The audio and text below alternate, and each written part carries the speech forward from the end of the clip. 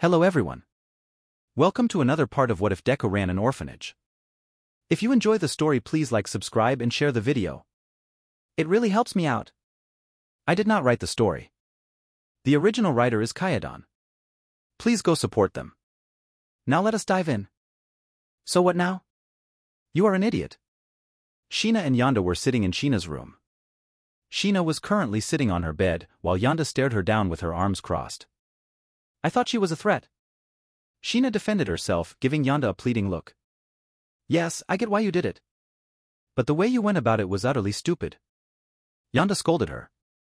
If the girl was just waiting for any chance to hurt father, she would have done it long before we got the chance to stop her. Meaning she either didn't mean any harm, at least not yet, or she was waiting for a good chance to kill father in an isolated place. Meaning the best course of action was just to keep an eye on her and make sure she's never alone with father or anyone to be safe. Had things gone poorly, she could have killed you, claimed it was an accident, and we'd be back where we started, just with you dead. I wouldn't have lost. Shina thought with a pout. I'm strong. Yeah, and so is she.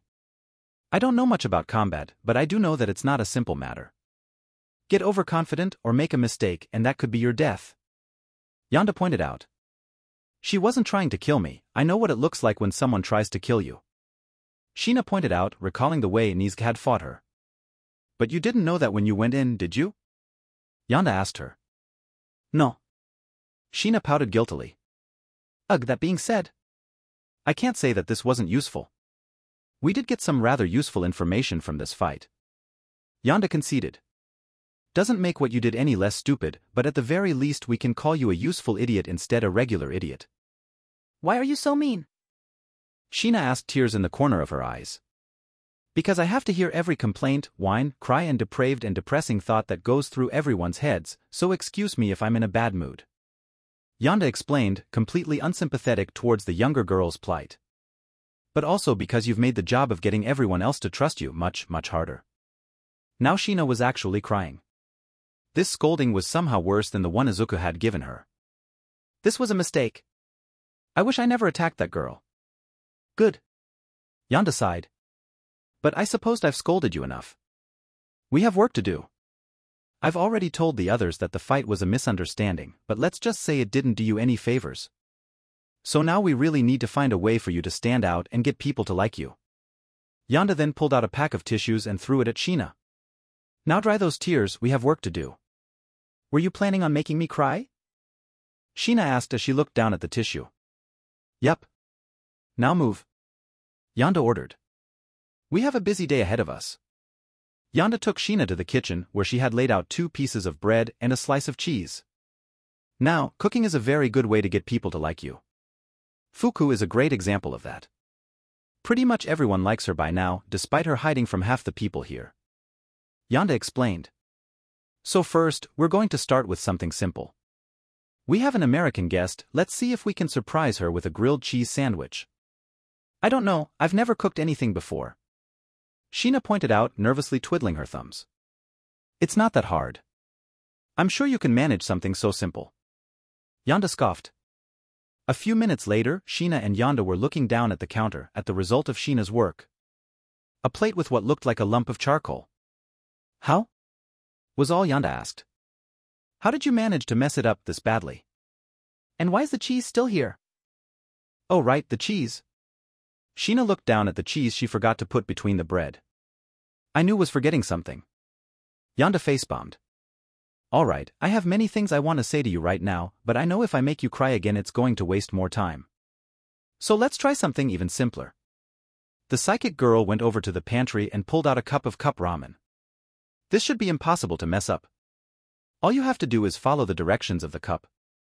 A few minutes later, Shina and Yonda were staring at the counter, which had a flaming cup of ramen on it. Shina cringed and waited for the mental tongue lashing she was sure to receive. But it never came. Yonda was simply too stunned to think. Instead, she walked over to the wall and slammed her head into it a couple of times.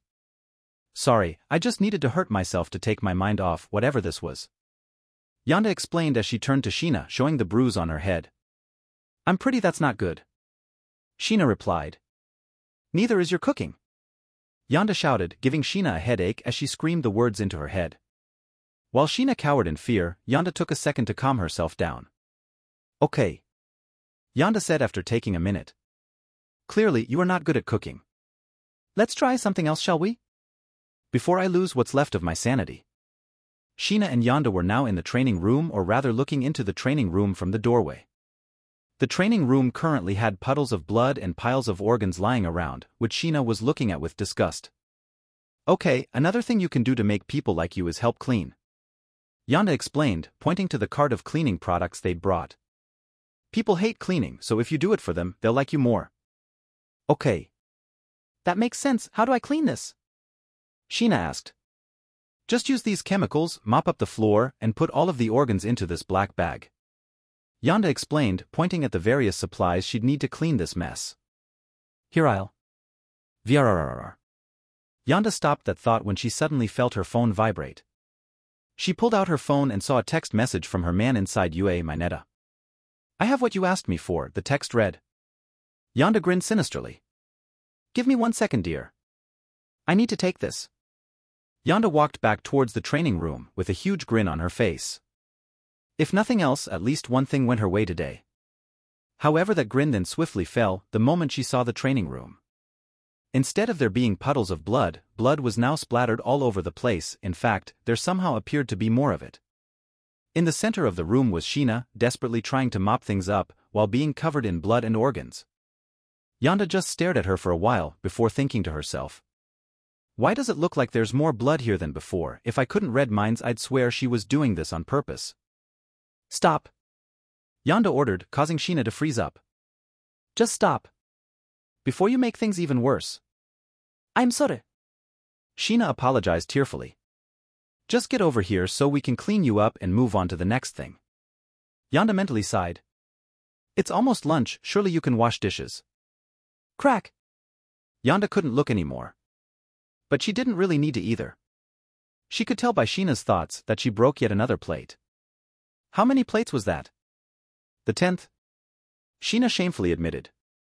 Turn off the water and get down from there. Yonda ordered. Let's move on.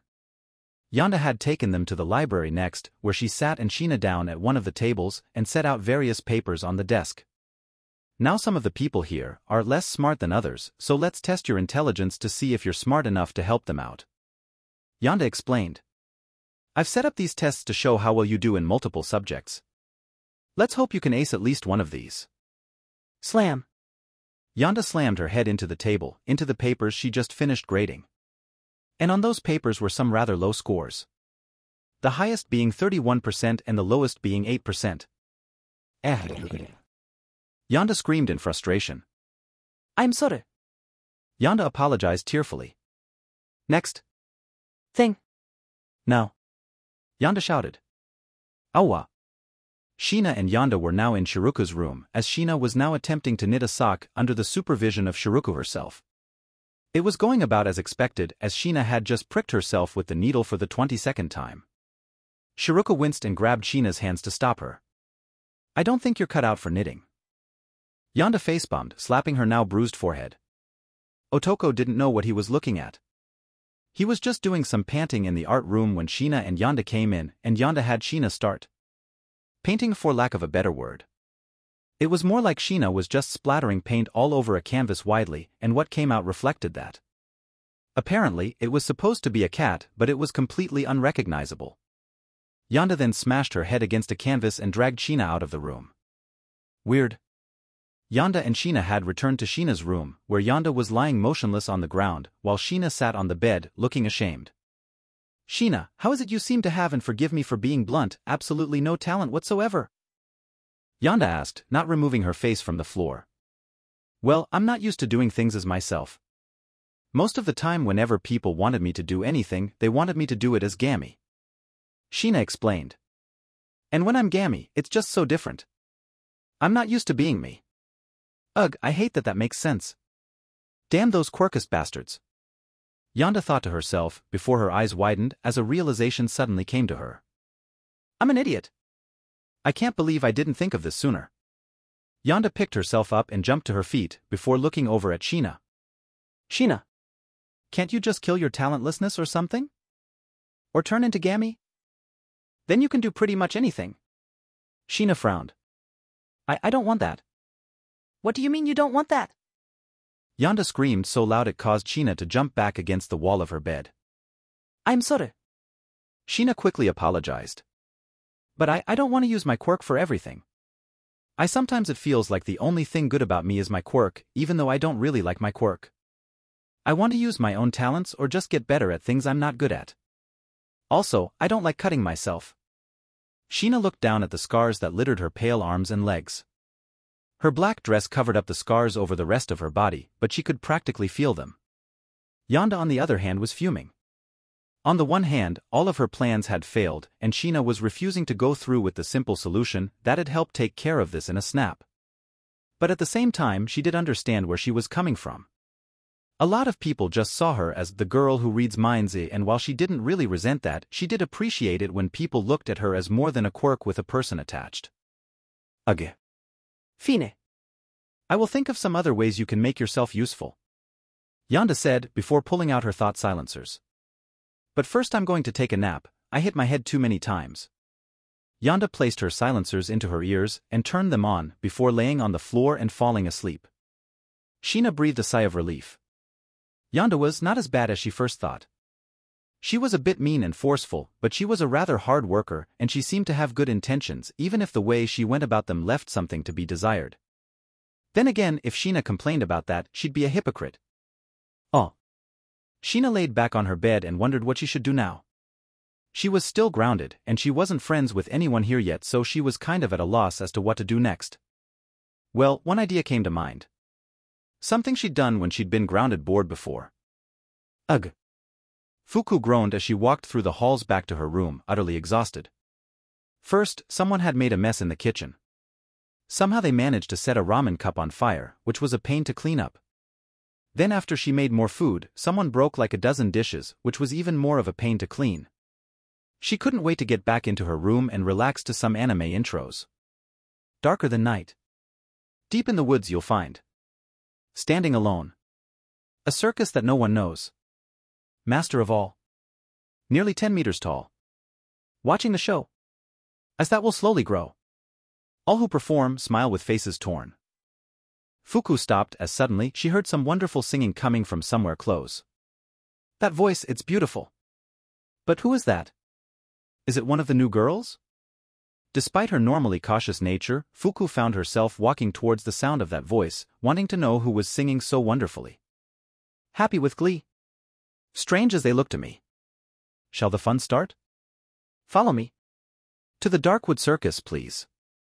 Join the festivity. It's right here. Fuku stopped in front of one of the doors, which she realized was Sheena's, and looked at it with fearful wide eyes. No, that voice can't be her, can it?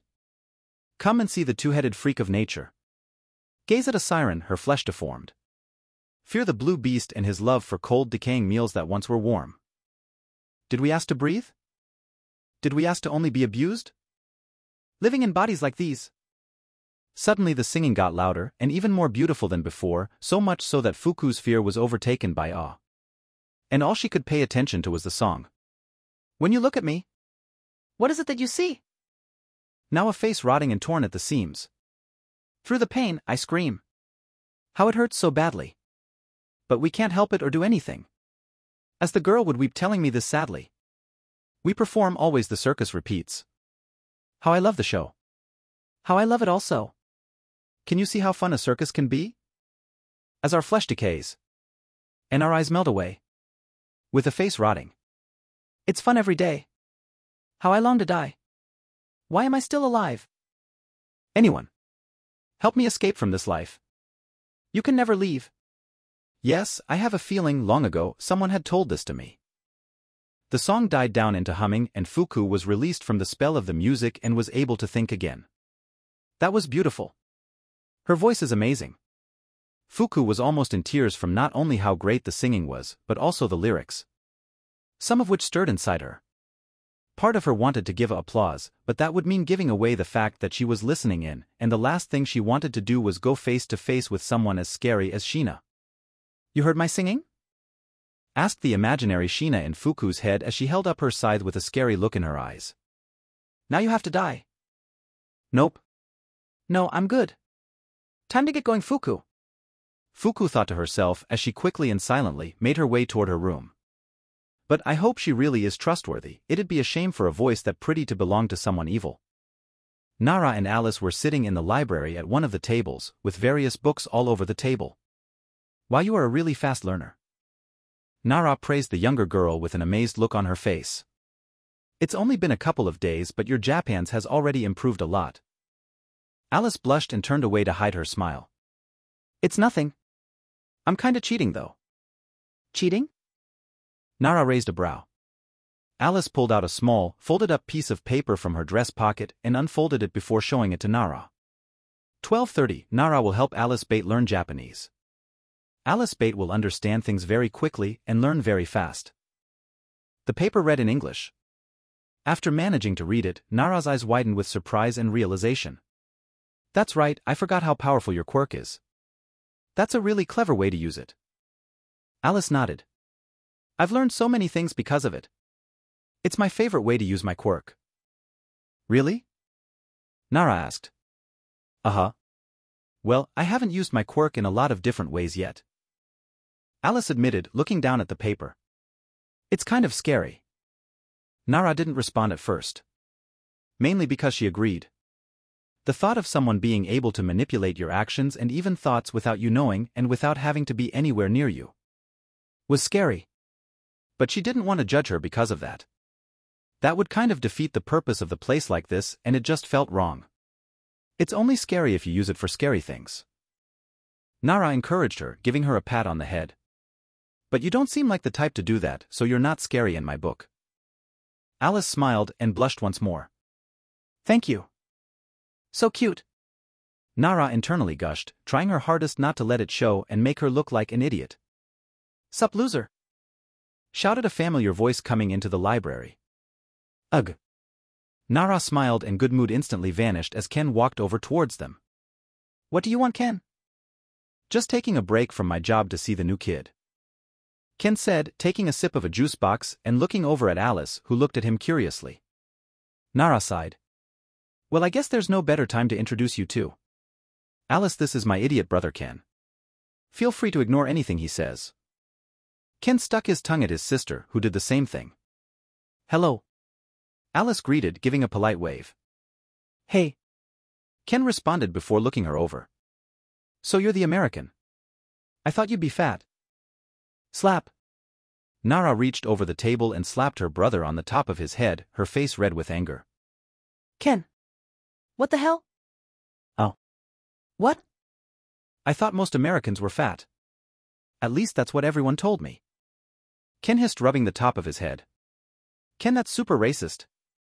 Nara scolded him. American isn't a race, is it? Ken asked, not 100% sure of that statement. Wait, is American a race? Nara herself asked, her rage subsiding for a moment as she thought about that for a second.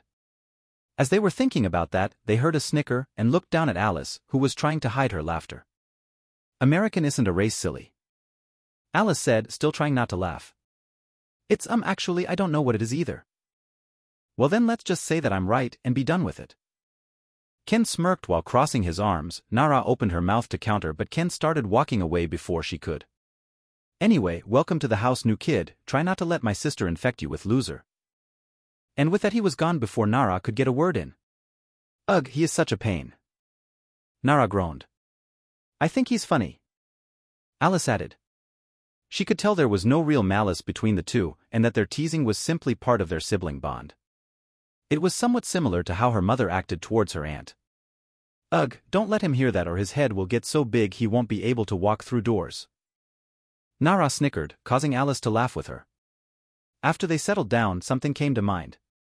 He said he had a job. Alice noted, looking up at Nara curiously.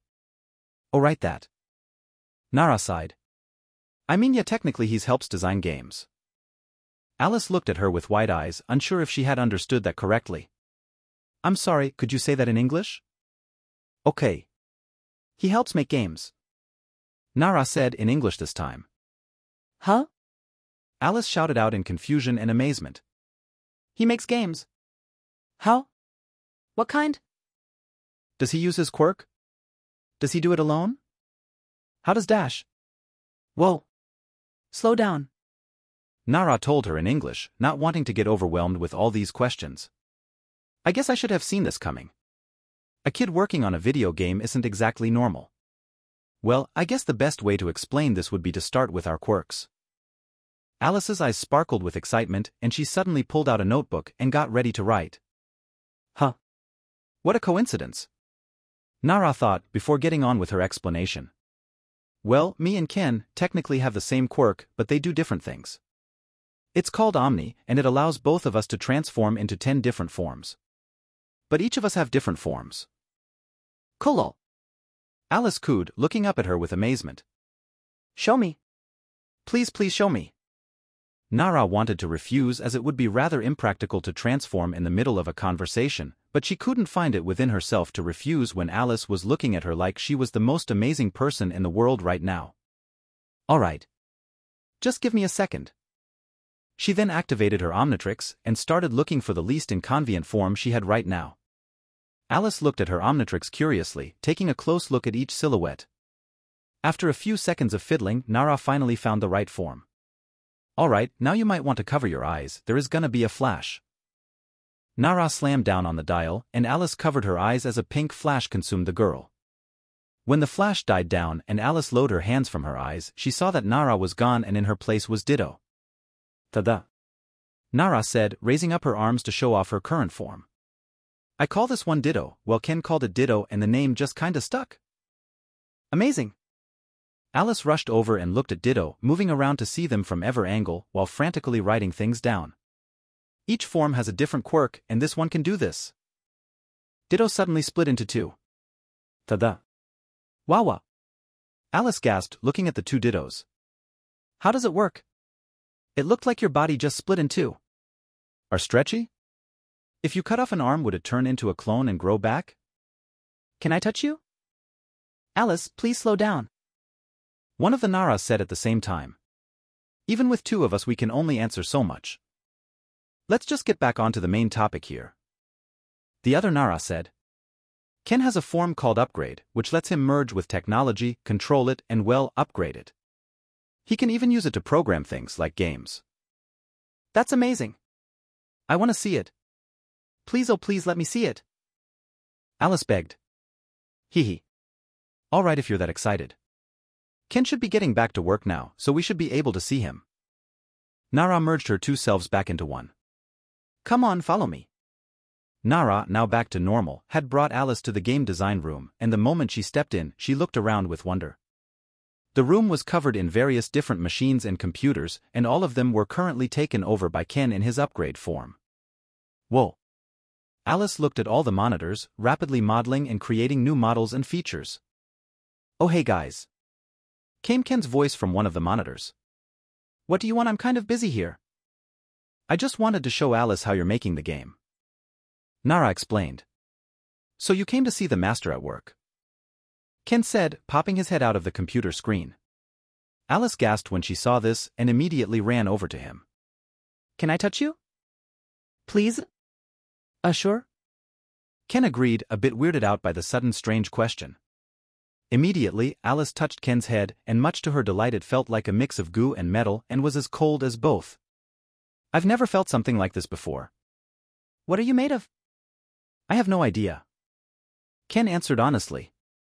No one does really. I'm kinda half machine and half not machine. Organic. Nara corrected. Yeah, that. Ken confirmed before slinking back into the monitor. Anyway, I got some more work to do. Only have a few more minutes before I transform back. Alright. Nara turned Alice towards her. Ken only programs the game, but all the ideas and designs are actually made by other people. It's actually pretty impressive. They have a character designer, a monster designer, a writer and more. Can I meet them? Alice asked. Well the monster designer is out right now, and the writer and world designer is, let's just say it'll take a bit before you can meet them face to face. But you can Shiruku. She's the character designer and she also makes clothes. Nara explained. Like hats? Alice suddenly asked, her eyes gleaming with anticipation. Maybe? Nara wondered where the heck that question came from. I've never seen her make one before, but I'm sure she would if you asked her. Somehow Alice's eyes grew even wider, and she beamed so hard she almost appeared to be glowing. I'm guessing you want to meet her, so just come with me, Nara said, taking Alice's hand. Wow. The moment they entered Shiruka's room, Alice's head started swerving around so fast that Nara was worried she'd break her neck. Meanwhile, Alice was in pure awe. The room was entirely covered in all sorts of clothes. Cool clothes, cute clothes, pretty clothes. All of them were laid out on the walls. There were of course lots clothes making materials littered around the room. Oh, and there were also spiders crawling all over the room, but Nara had warned her of that beforehand, so she wasn't freaked out. In fact, she was far more amazed than anything as she watched hundreds of spiders help decorate the various clothes. It was mesmerizing. My, who do we have here? Shiruka was currently sewing a dress on the ceiling and stopped what she was doing to lower herself to the ground. Shiruka reached the ground and turned herself right side up, right in front of Alice, towering over the small girl completely. Is this the American girl I heard about? Alice nodded. You make very pretty clothes. Shiruka smiled. Nothing like hearing a cute girl compliment her efforts. Thank you. You have a very pretty body. Especially your hair. Did she really just say you have a very pretty body? Nara thought to herself. Both Alice and Shiruka inspected each other, as both girls were very curious about the body of the other. Would you mind if I took your measurements? I can already think of a ton of dresses that would look absolutely adorable on you. Shiruka asked her, already planning out everything she was going to do. Okay, but can I have a hat too? Like a really cool one? Alice asked hopefully. Okay, I can definitely make some cute outfits with hats, Shiruka said with a very pleased expression. Well, it looks like they're getting along. I should probably leave them be, I can finally get some studying done. Nara thought. Well, I'll leave you two to it. Have fun. Wait. Alice suddenly ran over and wrapped her arms around Nara's waist before saying in English. Thank you. Well, now I have diabetes, worth it, Nara thought as she hugged her back. Snap. Nara and Alice looked over to the source of the sound and saw Shiruka holding a camera. I'll send this to you later, Shiruka said with a smile. Nara was very happy to be surrounded by such good people. This is the life. Chol was currently sitting by the pool in her swimsuit with 2 legs in the water and a few drinks next to her. It had been a long day, and while she did enjoy paperwork, work was still work and it got exhausting. But at the same time, there was nothing better than relaxing after a long day of work. Mommy. Well, some things were better. Chol looked back and saw her daughter running towards her, wearing something she hadn't seen before. It was a purple dress with spider web-like black lines all over it, as well as a hat with 2 fake black spiders on it. One big, one small. Mommy, look. That spider girl made me these cute clothes and this hat, Alice said as she ran up to her mother, before spinning around to show off her new attire. Wow, it looks very nice, sweetheart. Chol smiled, it was good to see her daughter this excited. Looks like you have a new hat to add to your collection. Alice nodded very enthusiastically. I had so much fun today. This place is wonderful. I told you you'd like it, my little Pendragon. Chol chuckled as she pulled her daughter closer and kissed her on the forehead. Please make sure to thank Mr. Midoriya for all this. Without him we'd be in a much worse situation. Alice nodded in agreement. Mr. Midoriya is really amazing. He made this whole place even though he's not an adult yet. Believe me, Lit Pendragon, he's more competent than most adults I work with. Chol chuckled. Honestly, when she heard she'd have to work for a teenager, she was more than a bit concerned. But Izuku had proven to be as intelligent as he was kind. Actually no, he was far more kind than intelligent, a bit too kind actually, which was proving to be his biggest flaw. But having a boss whose problem was being too nice was nice problem to have. I'm glad you had fun, Pendragon, Chol said, lovingly addressing her daughter by her nickname. I'm sure today is just the first of many adventures. Izuku was on his way to Nisa's room with a plate of food in hand. It had been about a week since Shina's attack, and Nisa had still refused to come out of her room, to the surprise of no one. But at the very least she had made herself comfortable in her room. Knock knock. Izuku knocked on Nisa's door. Nisa, it's me, Izuku. I have your lunch. The only people Ni's let into her room were Fu, Sanson, and Izuku himself, but Izuku hoped with time that she would open up. Suddenly the metal door opened and Izuku could now enter. Ni's room had changed rather drastically. Seeing as Ni's was a shut-in, she needed to find things to do as a shut-in. Fortunately for her, there was a friend. An ally to all shut-ins around the world. Anime. Yes, Ni's had gotten rather hooked on anime, and her room reflected that. Posters of different anime guys and girls covered the walls, various figures lined her shelves, and there were 2 body pillows next to Ni's, who was sitting on a beanbag chair, watching more anime. No you dummy, Sakura is the best choice, she's your childhood friend. Ni's yelled at the screen. She is obviously the best waifu. Where did she even learn that word? Izuku thought to himself as he entered the room and closed the door behind him. Ni's had become an otaku in no time flat, and Izuku wasn't sure what to think of that. On the one hand, Izuku didn't have an inherent problem with otakus but... Don't worry Sakura, I will always love you, Ni said to one of her body pillows, and she caressed it lovingly. But sometimes their behaviors could be problematic. Hey Ni's, Izuku said to get her attention. I have your food. Without a word, got up and grabbed the plate before sitting back down, her eyes never leaving the screen. Yeah, this is not healthy. Izuku sighed. Ni's, can you pause that for a second? Ni's pouted for a second but quickly complied, taking the remote and pausing the show for the time being. What? Izuku took a second to think of the best way to go about this. He didn't want to try and force her out of her comfort zone, or even push her out of it, especially since she just started making a comfort zone, but he did want to see if he could expand that zone, just a bit. I'm very glad that you're getting comfortable here. That you're starting to feel a bit safe. But I was wondering if maybe you'd be willing to talk to people more. It doesn't have to be anyone you don't know. Maybe just me or Fu or Sanson? I just don't want you to get lonely.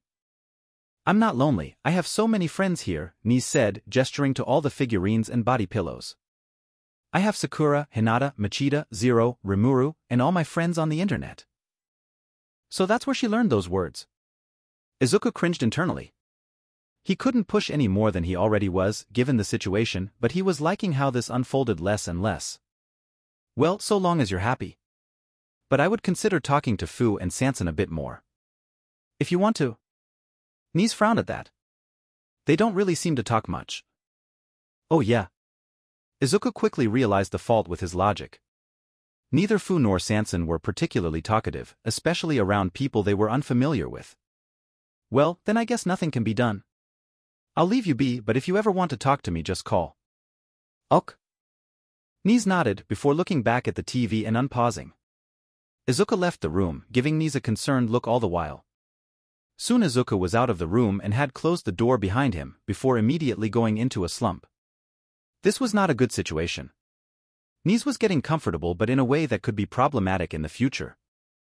At least with Fuku she actually wanted to go out and talk to people, Ni seemed to have no desire to do the same and she had reason to not feel safe outside of her room here. And he couldn't do anything about it without the risk of making her feel scared or uncomfortable and maybe even destroying her trust in him. Ugh. I need to take something for this headache. Izuku thought as he rubbed his temples. All I can do now is wait and build her trust in me. Things were not going as planned. True, the caretaker was a very nice person. He just radiated a sense of safety and kindness she'd never felt before. Never something she'd felt from her parents anyway. It hurt to accept, but it seemed like Fu was right. Her parents hadn't truly loved her. Some part of her always knew, she just didn't want it to be true. But now that she'd failed, there was no point in denying the truth any longer. She couldn't return, so she might as well embrace this new chance. Not that Nis gave her much choice. It was bizarre really, that girl coming out of nowhere, but she was an opportunity. So she allowed her to act while she lay dormant. The problem was that Nis was an incompetent coward. She had no desire to stay in a room for the rest of her life, debating who was the true husbando with morons on the internet. Something needed to give. It seemed she'd have to intervene once more. Fu walked up to Nisa's room with a plate of food in his hand. Nisa, have your dinner. Come in. Came Nisa's voice on the other side.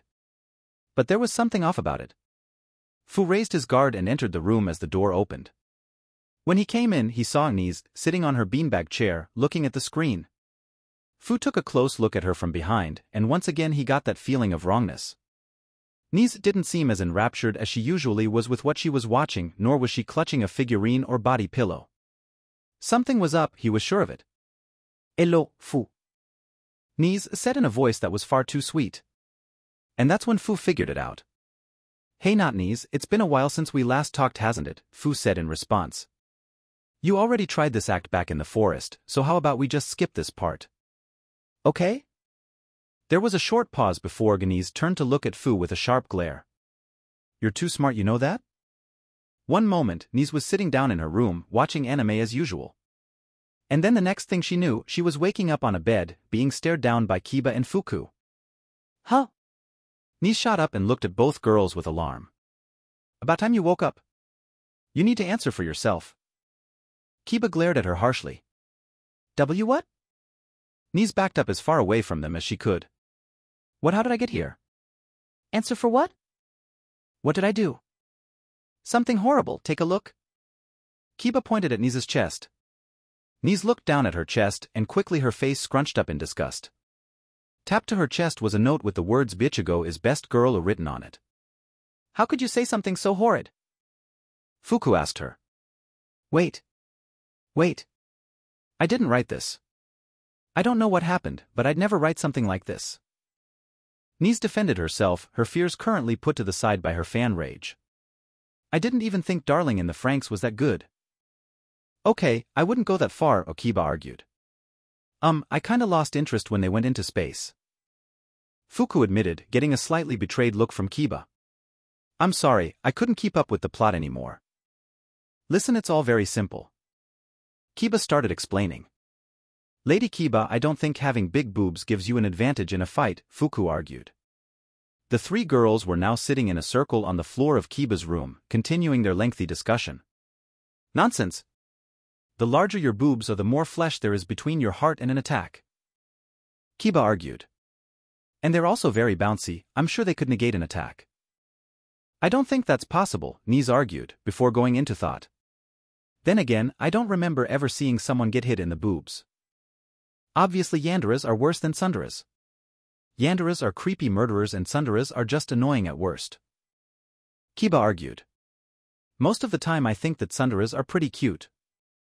But they're everywhere," Nice complained. "In almost every anime, the first or second girl is almost always a tsundere and they're just so mean. At least yanderas are more rare." "Oh wow, they both make good points," Fuku thought as she went into deep contemplation on which deer was worse.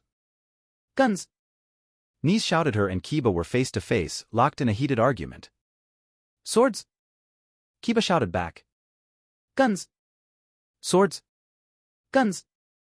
Swords! Guns! Swords! Gun swords!" Fuku added to try and appease both sides. The two looked at her curiously. "Gun swords." They then looked back at each other and shook hands. "Gun swords." "Lady Kiba, I don't know how you're not getting this," Fuku said, looking at Kiba sadly. "Isekais are amazing even if there are a lot of them." "I'm sorry Fuku, but they're overdone and boring," Kiba argued, firmly crossing her arms. "Look, here is the plot to every isekai ever. A person dies, gets reincarnated, gets overpowered ability, and never has any real problems. It's just boring. It's not that simple. Not all of them are overpowered from the start, sometimes they have to work for their own." Nice argued. "Like that time I got reincarnated as a slime or the spider one. And even if they are overpowered, the show can still be super wholesome," Fuku added. "Like in Kuma Kuma Bear or that one about killing slimes for 300 years. It's like a comfy slice of life fantasy." Kiba sighed. "I mean, maybe not all isekais are bad, but most of them are. Like that one about being turned into a vending machine." "Okay, actually, that one is good," Nice argued. "Let explain dash." "Ahahaha." All the girls were beside themselves with laughter as they tried to stay upright. Oh, wait. My favorite joke was the one where she covered her friend in slime," Kiba added. "I remember that. I laughed so hard I had to pause it." Nice laughed. "I'm still not over Rengoku's death," Fuku admitted, looking down at her legs. "I know, right?" Kiba agreed. "He was such a great character, why did he have to die?" And so soon too. Niz added. He was only there for one arc. Couldn't he have at least died in the final like Dash? So we all agree that Sword Art Online is trash, right? Niz asked. Trash is a strong word, but yeah, I don't like it. Kiba agreed. Kirito's just so boring, Fuku added. Did you guys know about that SAO spin-off that's actually good? Niz asked them. The other two's eyes went wide and they shook their heads. Oh, you should watch it. It's about Gun Gale Online and Dash. While the girls were having their discussion, Fu was on the other side of Kiba's door, listening in. Looks like that did the trick. Fu thought. The girls had been talking for hours now, and he was pretty sure some bond had been formed. With that, his mission had been complete. Now he just needed to file the report. So you met with the other personality again. Izuku and Fu were in his office, with serious expressions on their face. Fu nodded. It wasn't for long. She didn't really want to stick around. But I did confirm two different things. And those are? Izuku paid close attention. One, what she wants. Or at least what she says she wants. Fu explained. I think she was being honest, but I can't tell for sure. But she said that she just wanted her old life to disappear. I see. Izuku took a second to try and figure out what that meant exactly, but that was a lot to try and put together, so he put it to the side for now. And what was the second thing you confirmed? Her name, Fu explained. It's Kira. And welcome everyone to the first episode of Midoriya News. Ken and Nara were currently dressed in tiny suits, sitting at a news station desk with a green screen behind them, imitating a newsroom. Where we report all the insanity that happens here at the Midoriya Foundation. Ken continued. I'm Ken, here with my sister Nara, and we will be your reporters for today. Huh. Was honestly expecting you to introduce me with some kind of insult. Nara said, giving her brother a confused look. No need. The comments will do that for me because the world gets to be subjected to the sight of your face. Ken smirked. Oh, that's rich coming from the guy whose only dating experience comes from a girl who wanted to turn you into a dog. Nara fired back. Ken's face went red with embarrassment, and he decided now was a good time to move on to the actual news. My sister's but ugly face aside, in today's news we'd like to talk about our wicked new security system. That's right, the head of the Midoriya Foundation, Izuku Midoriya, has taken the villain attack on our home very seriously. And has taken the opportunity to vastly improve security while construction was happening. Nara explained as an image of a turret appeared next to her. Turrets and watchtowers have been added in addition to the Grim, and even more is to come thanks to the addition of a new division to the Midoriya Foundation, the Scientific and Research Division. This new division will be led by a former DOC employee, Myru Jiken, Ken explained as a picture of Myru popped up next to him. She doesn't look like much but apparently she's really smart. Suddenly Kei popped up from behind the desk. You could say she's smart as a fox. Ha ha ha ha ha. A laugh track played while Ken and Nara gave very unimpressed looks at the camera, and Kei went back down. Ken sighed. She's like that all the time, help. Back to the topic, we actually have an interview coming up with Jiken later, so stay tuned, Nara said. In other news, the Midoriya Foundation welcomes in 4 new members. Pictures of Shina and Niz appeared on the screen. On the right we have Shina, she is a defector of the Meta Liberation Army.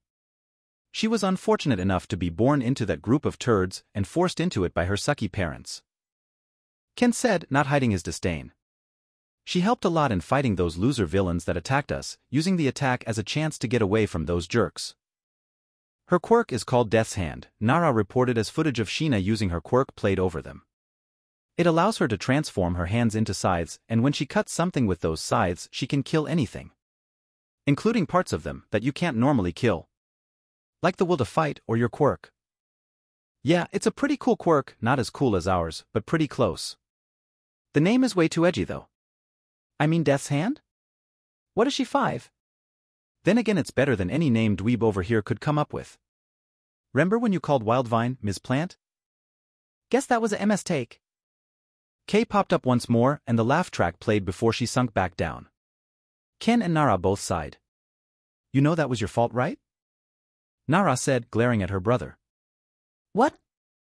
How is that my fault? You're the one who came up with that stupid name. Ken argued. You're the one who brought it up? Nara shot back. And like have any right saying anyone's naming skills are bad when you named one of your forms Igai. Igai's a great name. Ken continued. Splash! From off-screen, Kota shot 2 blasts of water at both of their faces. Back on topic. Nara sighed, rubbing her temples. Yes, thank you.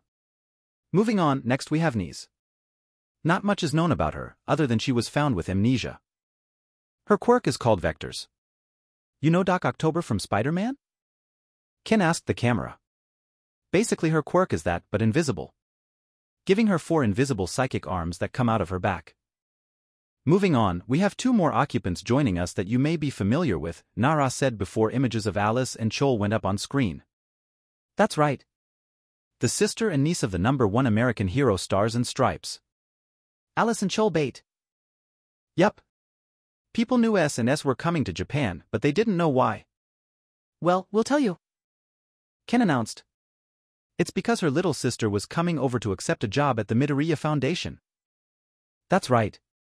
Ms. Bate will be acting as head secretary for the Midoriya Foundation and looking at the amount of paperwork the director has to deal with. All I can say is thank you.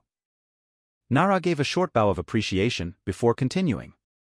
Now you might be wondering, why did they decide to leave their sister's hero agency and come all the way to Japan? And the answer to that is dash. None of your business. Ken shouted. Anyway, that's all for the new guys. Let's move on to Shiruka with sports while my sister cleans up her face. Wait, what dash? Nara was interrupted as Ken pulled out a cream pie he was hiding in the desk and threw it at Nara's face, absolutely smoothing her in whipped cream. Ahahahaha. Ken burst out laughing, collapsing over the desk as he descended into a fit. All the while, Nara took a few seconds to process what just happened, before pulling out a thick hardcover book and raising it over Ken's head. The camera cut, just as she was bringing it down. Hello everyone, I am Shiruka Midoriya, and I'm here with Kiba Midoriya and Sori Jaga at the tennis field, to watch the most powerful game of tennis to ever be played. Shiruka explained. Behind her was, of course, the tennis court, with Kiba and Sori on both sides. You may have beaten me once before, but this time your queen will prove to be victorious. Kiba shouted at Sori. Sori smirked. I'm looking forward to it, Lady Kiba. Come on. Make my body tingle. Let the game begin. Shiruka shouted. Kiba was first. She threw up the ball high into the air, before jumping after it and raising her racket. Slam. Kiba slammed the ball with her reinforced racket, causing it to shoot down towards Sori's side like a meteor. Oh shit. Sori thought, before she leapt into action. Literally, she jumped back and leaped into the air, ready to meet the ball. She knew that if she tried to hit the ball, its forward momentum would only bring them both down, so she had to be a bit more creative. With excellent precision, she moved her racket behind the ball as it was rocketing down, before pushing it down and then deflecting its momentum, turning it sideways, causing her to spin around rapidly before eventually she managed to send the ball back at Kiba. Kiba was too shocked to react in time as the ball flew right past her, hitting the floor as she got ready to move. Curses! Kiba tried to hit her with a super serve, but Sori countered with a spin and earned 15 points. Shiruka announced. It looks like Kiba's not happy about that though. Let's see what happens next. TCH. Kiba scowled as she pulled out another ball, the old one having flown off to who knows where. You almost got me with that one, Lady Kiba. But I was just a little too clever. Sori said, not seeing the irony of that statement. Kiba frowned for a second, before a smirk appeared on her face, as an idea came to her. Oh, but I can be clever too. Just watch. Then she quickly threw the ball up and aimed her racket so it would send the ball flying left. Sori saw this and geared her body to start moving left. Only for Kiba to miss, and then quickly change her position, so she hit the ball right with all her might. Shum. The ball went over to the right and Sori's eyes widened as she quickly tried to shift her body to the other side and run over to it, but it was too late and the ball went rushing past her, hitting the court. Looks like Kiba faked Sori out, getting her to 15 points. Shiruka announced. Just so you know, this game is up to 30, so each side only needs to score one more time to win. Heh, nice one, Lady K, completely took me off guard. Sori smirked as she took out another ball. Now, let's finish this, Lady Kiba. Once and for all. I'm ready when you are.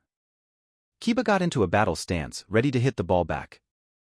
Sori got ready to throw the ball up when suddenly shadows started moving over the court. Huh. Why would you look at that? It's time for the weather. Shiruka called. Seems like we're about to have a rain of fireballs coming down. I'd suggest staying inside. Suddenly a crowd of manticores flew over the courtyard and started spitting fireballs down on both sides of the court. Whoa! Sori and Kiba started dodging the fireballs as they were flung down from the sky. Kiba watched as Sori gracefully dodged each fireball. Darn it, she's too good at dodging. At this rate, I won't be able to focus when she throws the ball. I need to slow her down. Wait. That might work. Just need to wait for the right moment. After getting used to the new obstacle, Sori finally managed to throw the ball up and got ready to knock it over to Kiba. And in that moment, Kiba stomped the ground, creating cracks and causing the whole ground to shake. As well as messing up Sori's movement a bit. Eck! Sori tripped and barely managed not to fall, but her racket flung forward and hit the ball into Kiba's side of the court. Kiba rushed over and smacked the ball as hard as she could, back over to Sori's side. Making sure to avoid the fireballs. Sori was about to hit it back, but her imbalance, combined with trying to dodge the fireballs, caused her to miss the ball as it flew past her and hit the court. And with the shockwave, Kiba wins it. Shiruka said, giving her a short applause as Kiba stood on the field looking proud. Of course I'm victorious. I am the great Kiba Midoriya after all. Ahahaha. Kiba laughed victoriously. Of course, it's unfortunate that she had to mess up the court to do so, but hey, at least Dad's not doing the paperwork all alone now. Shiruka pointed out. Kiba suddenly stopped laughing as her eyes opened wide before she looked down at the court, which was now cracked and uneven. Then she looked back up to the sky and screamed. Curses! Well, that's sports. We'll be back to Nara and Ken after these messages. Shiruka said to the camera before it cut off. Please, you are the only one who can save our world. Said a woman's voice over a black screen. Suddenly, it showed a man who looked suspiciously like an adult Ken floating in what looked like space in front of a massive goddess that looked suspiciously like an adult Eri. Hero from another world, I summon thee. Said the goddess. Explore a whole new world. Said some words over a black screen. Then it showed the main character running across various different landscapes, from lush forests and plains to dark shadowy lands, to vibrant oceans, to volcanoes, all rendered beautifully in the best graphics imaginable. Make new friends. Came the words on the black screen again. Since you're new here, I'll be your guide. Said a woman that looked like an adult Fuku. Please rely on me. Time for things to heat up. The camera switched to an adult Netsu-looking character with swords made of fire, getting ready to attack. My magic is unmatched. The camera once again switched, now showing a girl that looked like Nara in a witch outfit. Turn into epic beasts of nature. Said the words over the black screen again. The dragons are said to be the embodiment of this world's elements and the protectors of all. Explained Fuku's character as it showed the Genesis Gauntlet, a big golden gauntlet with multiple slots. And with this, you can call upon their power. Embody it. Then, the camera started to show various different parts of a dragon that appeared to be made out of wood and had a glowing green eye and a mane made of vine before showing it off completely. Roar! Fight for the sake of this world. Came the words on the black screen again. The camera now showed an image of a giant black bird covering the world, before it switched to show the already shown characters fighting monsters in real-time gameplay. Then it switched to a throne room and had the already shown characters in front of an adult Kiba-like character. If you stand in my way. Suddenly, the Kiba-like character opened her eyes, revealing them to be a chilling shade of red. Then I will crush you completely. Cut to black, once more, before the name of the game appeared on the screen. Dragon World Omni. That stayed on screen for a few seconds, before some more logos were revealed. One was the logo for Omni Games, and then under that were the logos for the consoles it was going to be on. And then, just as it seemed over, everyone went black again and the voice of Aries' character came up once again. Fear not. You are not the only hero I can summon from other worlds. Then suddenly, cut to a bright light and All Might appearing on screen. I am here. It then showed some footage with All Might as part of the party battling foes for a little bit, before it cuts to a black screen with All Might standing in the back and the words All Might pre-order bonus. Cut back to Ken and Nara at their news desk, although they looked more disheveled. Their suits were torn up, Nara still had some cream in her hair, and Ken had a giant bump on his head, but they acted like nothing was wrong. That's right. The first game from the soon-to-be legendary game developers, Omni Games, Ken said proudly. Led by yours truly. Dragon World Omni is an open-world RPG where you'll gain allies and skills to help save the land from evil, Nara explained. But that's not all. As some of you may have seen, you can summon heroes from our world into the game, including All Might himself. I won't reveal those characters just yet, but I'm sure you'll love being able to have your favorite heroes join your party. And don't worry, while All Might is a pre-order bonus, you can still get him in-game. It'll just take you a bit longer.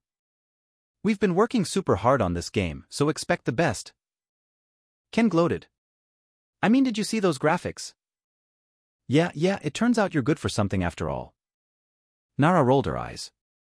Anyway, I think it's about time we moved on to the last part of the report, that interview with Ms. Jikin. Brought to you live by our interviewer, Kei. They cut the camera over to Kei and Myru in a room with one long couch. On one end was Kei, and the other end was Myru, who was looking exceptionally nervous. Oh. We're on. Hi everyone. Kei waved to the camera, Myru doing the same but very timidly. I'm Kei Midoriya. Here with Myru Jikin for an interview. So let's get an interview of your mind. Ahahahaha. Once again the canned laugher played at Kei's horrible jokes. So, then please tell us about yourself, please. I'm sure everyone would love to know more about you. Kei prompted, giving a bright smile. Oh well. I'm actually an orphan like all of you, or like all of you were. Me corrected. I don't know what happened to my parents, but I guess it doesn't really matter. I was raised in an orphanage, an actual orphanage, not like this place. It was much worse, and there wasn't nearly as much to do. You could play with the other kids but well, you see the second tail? It's actually a birth defect. And because of it, all the other kids made fun of me and wouldn't play with me. Sometimes they'd tie my tails together for fun. Oh. Some people did that to my snakes too. It was super hard to untie. Kei said, keeping her positive attitude despite the horrible thing she just said. Yeah, definitely. My groaned, remembering the literal hours they used to spend untying their tails, as all the hairs got caught together. But putting that aside, I didn't have all that much to do aside from watch TV. Kei nodded. Did you see something cool on the TV that made you want to learn how to make machines and stuff? Mai chuckled at Kei's comment and her enthusiasm. Well no, but you're kinda close. My interest in machines did come from the TV but not in that way. You see, one day the TV broke. And the orphanage didn't have a whole lot of money, so they weren't getting a new one anytime soon. The other kids just played with each other, but as I said, that wasn't really an option for me. And since I had nothing better to do, I decided to try and learn how to fix the TV. And that's when I picked up my interest in machines. I was so confused at first at how everyone worked and fit together, but once I understood it, it was just so amazing to me. And so once I finished fixing the TV, I started experimenting with other things. I started going to the library to learn absolutely everything I could about how things worked, and then later on I'd go to junkyards and try to make things out of the scrap. And I started getting more and more successful, and soon enough I just became obsessed with making, fixing, and discovering things. It became my passion. Wow. Kei was absorbed by Mai's enthusiasm, absolutely enthralled by the sense of wonder and joy in Mai's eyes as she talked about her passion. That's super amazing. You got that smart by just reading books and practicing. Amazing. You're amazing. Mai turned bright red at that comment and giggled a bit. No, you think so? I was just really determined is all. I'm sure anyone could do it with enough work. Even me? Kei asked. Mai smiled at her. With enough hard work and determination, I'm sure you could do anything you want, Jay, just so long as it's legal, of course. Kei nodded. Of course. Please get back on script, Kei, Tfu said from off-screen. Oh. Ok. Kei said, before pulling out the loose script they'd written and trying to see what the next question she was supposed to ask was. So, what do you plan on doing now that you're the head of the new division? Well, Mr. Midoriya wants us to help make things to defend and assist you guys first and foremost, Mai explained. But aside from that, just some casual research into some interesting topics. Like what is Yami's Grim Goop? Cool. Are you gonna hire employees? I hope you don't plan on doing all the work and almost dying like Daddy did. Kay said, giving her a look of concern. No, no, no. I'll hire some employees. Maybe not too many, but just enough to get things done without overworking anyone. Mai answered, before turning sheepish. I actually already hired someone. Oh. Who? Who? Who? Kay asked eagerly. I can't say, Mai explained. If she announced publicly that the first person she hired was her girlfriend, then people would be up in arms. But let's just say she's gonna be a big help. I sure hope so. Kay responded. Time's up, we have to finish, Fu said from off-screen. Oh. Kay pouted before looking at the camera. Well, looks like our time is up. Make sure to come back again to see what's news. Ahahahaha. As the laugh track played once more, Fu sighed. Just had to fit one more in. Cutting back to Ken and Nara, Ken was embedded in the wall while Nara was sitting at the desk staring at the camera. Thank you, everyone, for listening to our news broadcast. Nara said, giving a small bow. Please remember to like and subscribe and ring the bell for notification. And make sure to check out Dragon World Omni in the description below. Until time, everyone, take care. I heard people say that the best way to find out if a relationship would work would be for the couple to move in together and see if things went smoothly. So was it wrong to consider it a sign that her time with Yami here had gone so smoothly? Every day was so much fun. They'd play video games, go out and give out candies to the less fortunate, play in the park, and she'd even started learning how to cook. She was terrible at it, but it was a start. It was so great she dreaded the idea of playing video games alone again. Which is why she was currently sulking at the kitchen table. Because in a few days Yami would be returning home. What's wrong, Sunshine? Her mother asked her as she went into the kitchen and saw her daughter with her face on the table. Nothing, Mai said weakly, in a tone that contradicted her words. Oh dear. Her mother pulled up a chair and sat down next to her. Is it because Yami is leaving soon? No. Mai late. Oh dear, why don't you ask him on a date? Her mother just said outright. I'm not in love with him, Mom. Mai denied, not moving an inch. Her mother put her hand on her daughter's head. So you don't get excited by the idea of spending a whole day by his side? Holding hands on the beach? Mai blushed because she knew what her mother was doing. She could read emotions, that was her quirk. So the only thing she could do was try not to imagine what her mother had just put in her head and how lovely it would be. And where it could go from there, she was failing miserably in case you couldn't tell. Sunshine, you know you can't hide things like this from me. Her mother told her. And it won't do you any good to hide away your emotions. Bottling them up will only lead to pain. You need to follow your heart. Like I did when I was your age. Mom, I think I'd die of embarrassment if I tried doing what you did. Mai said, finally tilting up her head to look at her mother with her very red face. But what if he doesn't like me? What if I make things weird? It's going to be weird no matter what, sweetheart. Her mother said honestly. If you hold it in the whole time, it's going to be weird trying to hide the fact that you have feelings for him while dealing with your unresolved feelings. If you confess and he rejects you, it's gonna be weird because the two of you will have to deal with a one-sided relationship, and if he accepts, it's going to be weird because you won't know how to be in a relationship. Ugh, hi. Mai groaned, putting her face back on the table. Mom, this isn't helping. Well, dear, that's just how it is. Her mother said honestly. It's going to be rough, but regardless it will get better. If you choose to deal with it. If you just keep pushing it off, then it will stay awkward and hard to deal with. I'm not going to force you, sweetheart, but I strongly recommend you do something about your feelings. Mai thought about that for a minute, really letting her mother's words sink in. Okay, just a little further, we've almost finished the raid. Mai was now in gaming mode. Sitting in her room was Yami, as the two of them played on separate PCs. The game they were playing was one of Mai's favorite MMOs, Never-Ending Fantasy 14, which Mai had convinced Yami to play quite some time ago. Mai's character was, of course, a DPS character who specialized in speed and used dual daggers. And Yami's character was a healer. Given how new he was to the game, he would normally be rather weak. However, thanks to the legendary item known as the credit card, he managed to get some equipment that made it so he'd be able to keep up after some intense grinding. The two's characters were running along with a large party of people, Amai towards the front close to the tanks, while Yami was in the back with the other healers, behind the mages, archers, and magic gunmen. Good exercise for my fingers, Yami noted as he rapidly healed the party with all of his skills. I know, right? Amai agreed, before getting back in the zone as they approached the boss. Okay, Yami, we're coming up on the boss, so I need you to focus harder than ever before. Yami grunted in confirmation before his eyes focused on the screen. The party entered the boss's room and were immediately confronted by the boss, Cliffdrop, a giant golem dragon.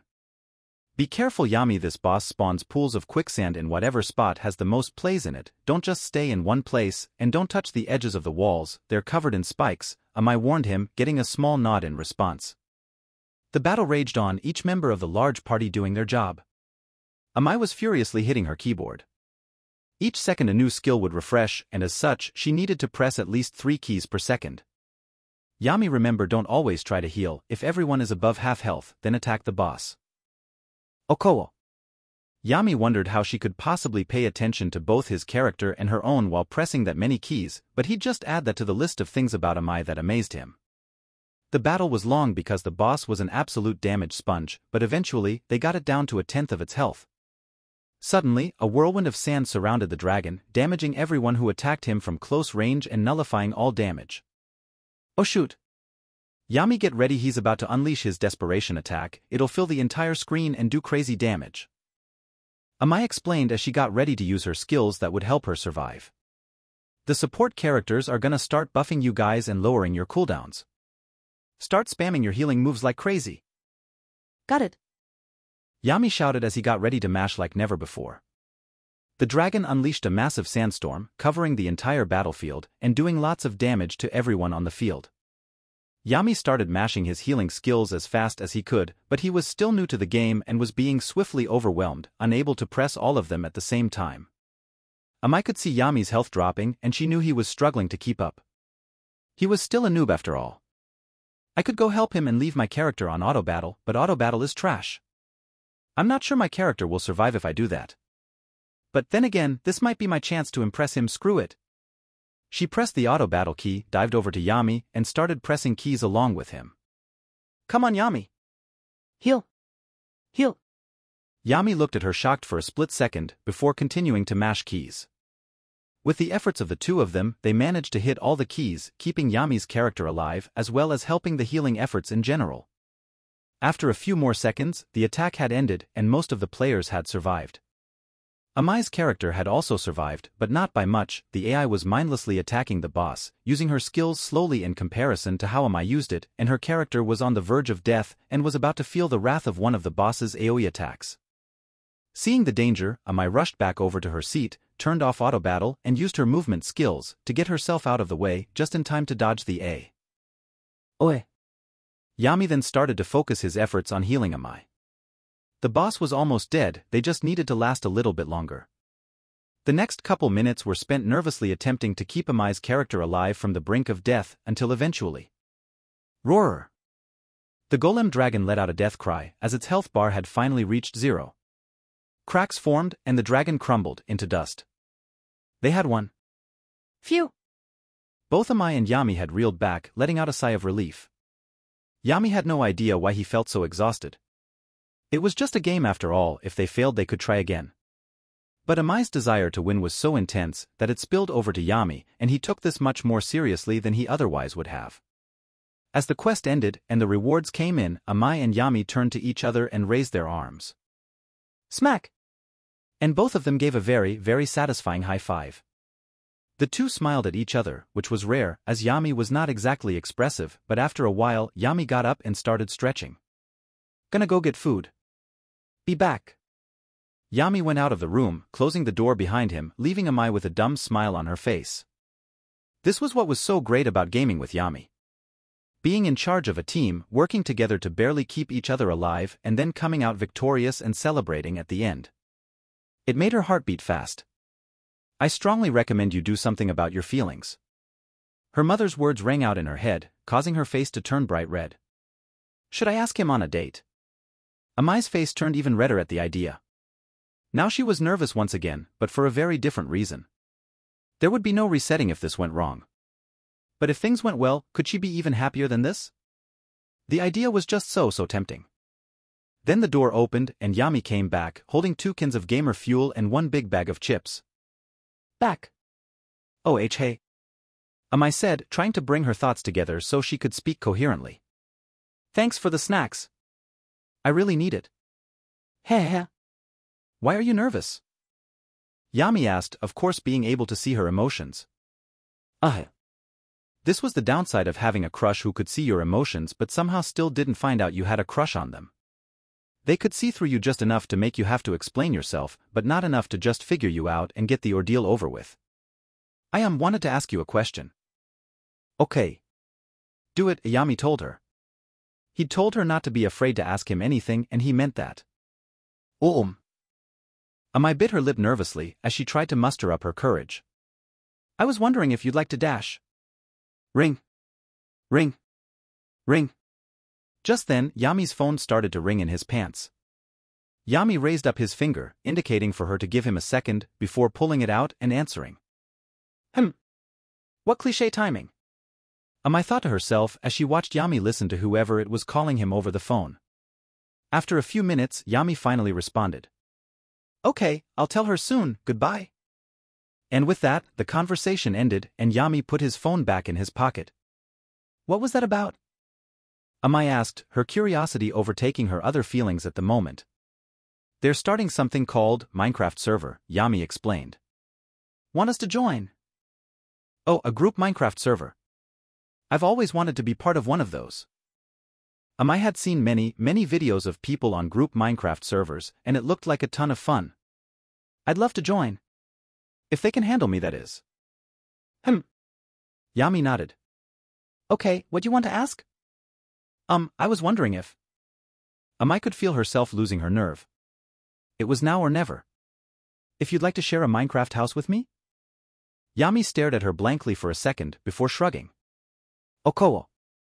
Hi. I screamed in her head, but she forced herself to smile. Thanks. Why don't we log on to the server and start building? What did I just say? I screamed in her head. Why did those words come out of my mouth? Out of all the things I could have said. To Amai, this was the worst possible thing she could have asked. Because to a normal person, this meant pretty much nothing. But to a gamer, sharing a Minecraft house symbolized some kind of relationship, usually romantic. She's somehow been both over-romantic and not romantic enough, and now she couldn't back out without looking weird. Why are you still nervous? Yami asked, confused as to why she'd still be nervous if he already said yes to her question. I just really want to make the best house possible. Elite. Fortunately, she was too nervous to feel guilty about lying to him, so Yami didn't notice. We will, Yami assured her. You're best at games. So no problem. Amai's face somehow got even redder, and she quickly went over to the TV. Thank you, now let's start now please. Wow. Myru looked up at her new lab, with Uchi by her side. The lab was a 3-story high, white building that stretched over the length of 2 football fields, not including the 2 levels that went underground and stretched on even further. It's amazing, Uchi whispered in amazement. I want to make sure that my employees work in the best conditions and have everything they'll need, Izuku said from behind them. Thank you, Mr. Midoriya, sir. Mai turned around and bowed to him. I really don't have the words to express how grateful I am. Then use actions, Izuku told her.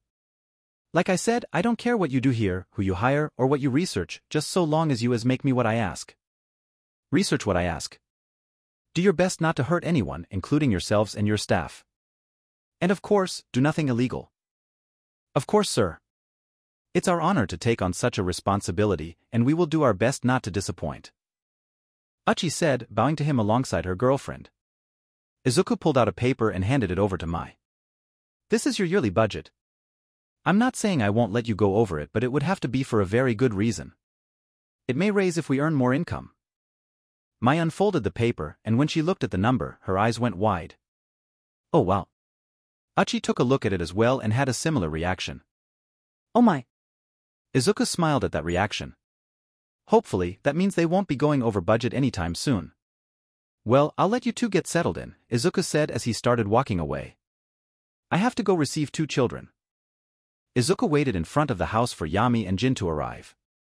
He'd instructed the DOC agents to pick up Yami on their way to save Amai's family the trouble.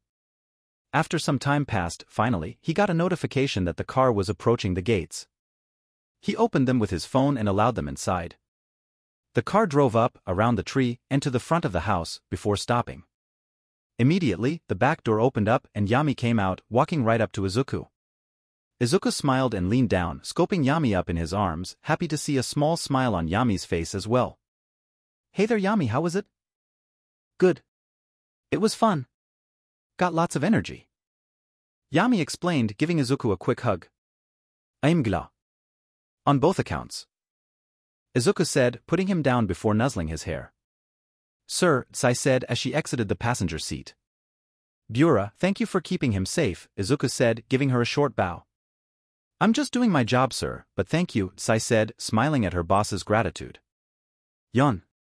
At the sound of a yawn, they all looked back at the car and saw Jin stumble out of the car, wearing purple pajamas and a harness on his chest containing a mostly empty fractal which was currently absorbing the radiation he was emitting.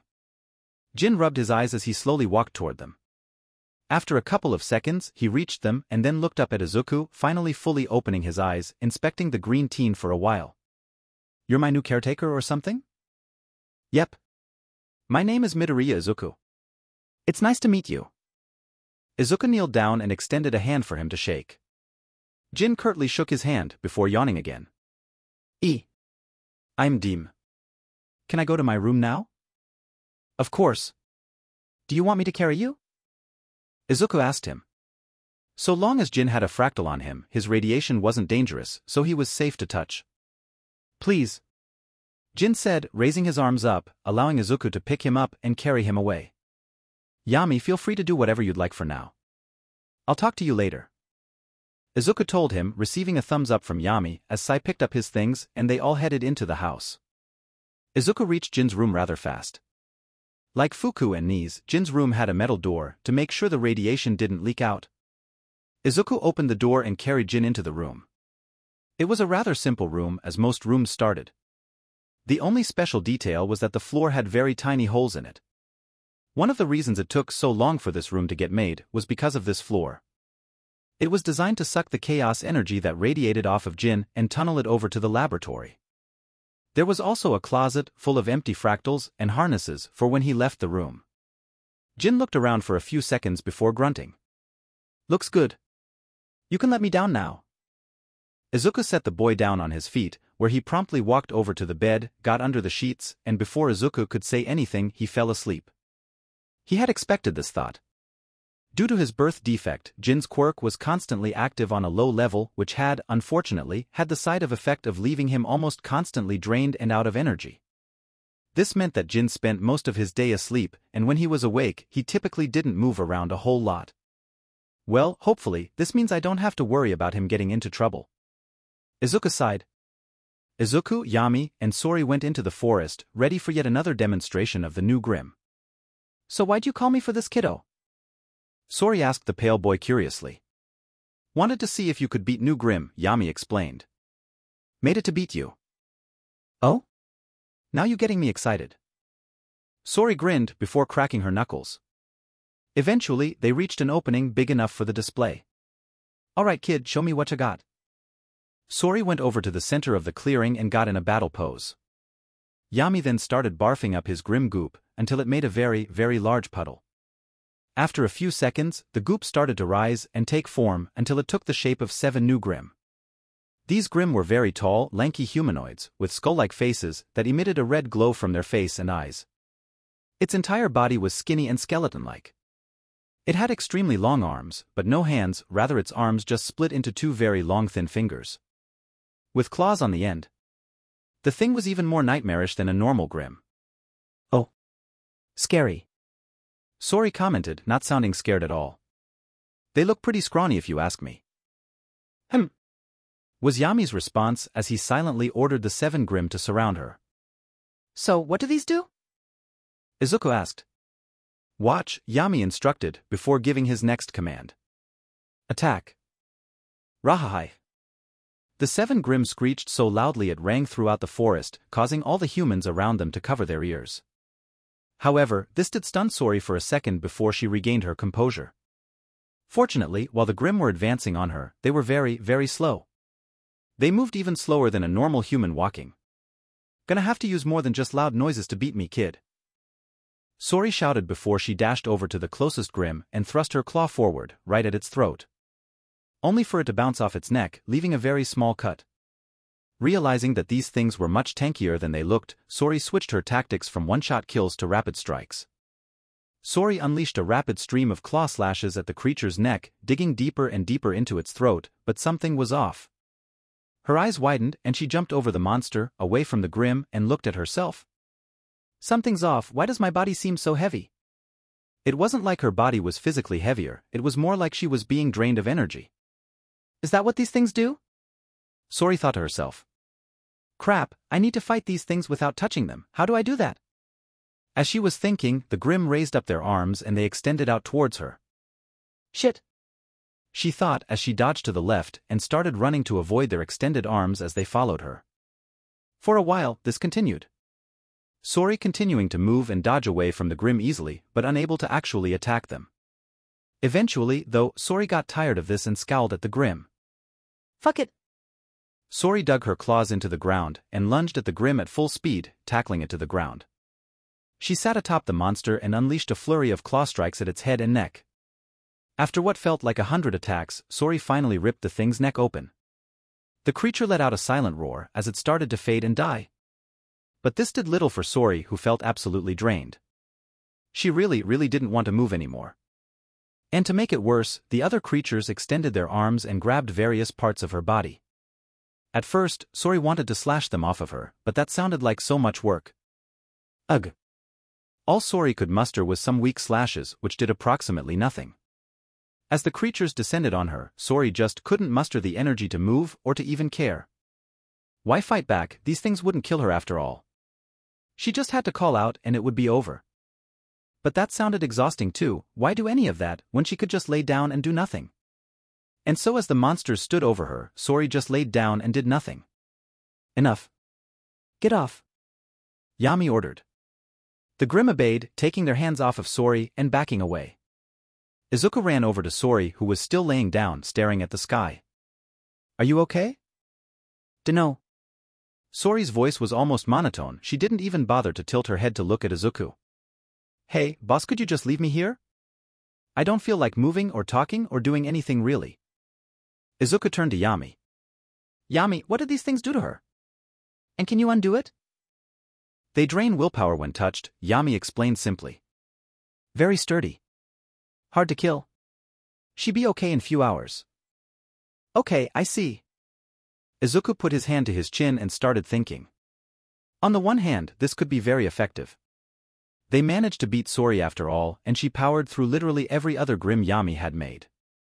But on the other hand, these things were extremely slow. Izuku could probably escape from them without much help.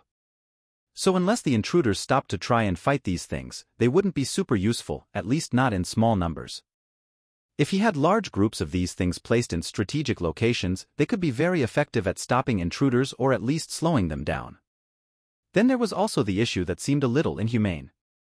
Sure, the effects wore off, but Izuku had been in the position of having little to no willpower, and it was severely unpleasant, to say the least.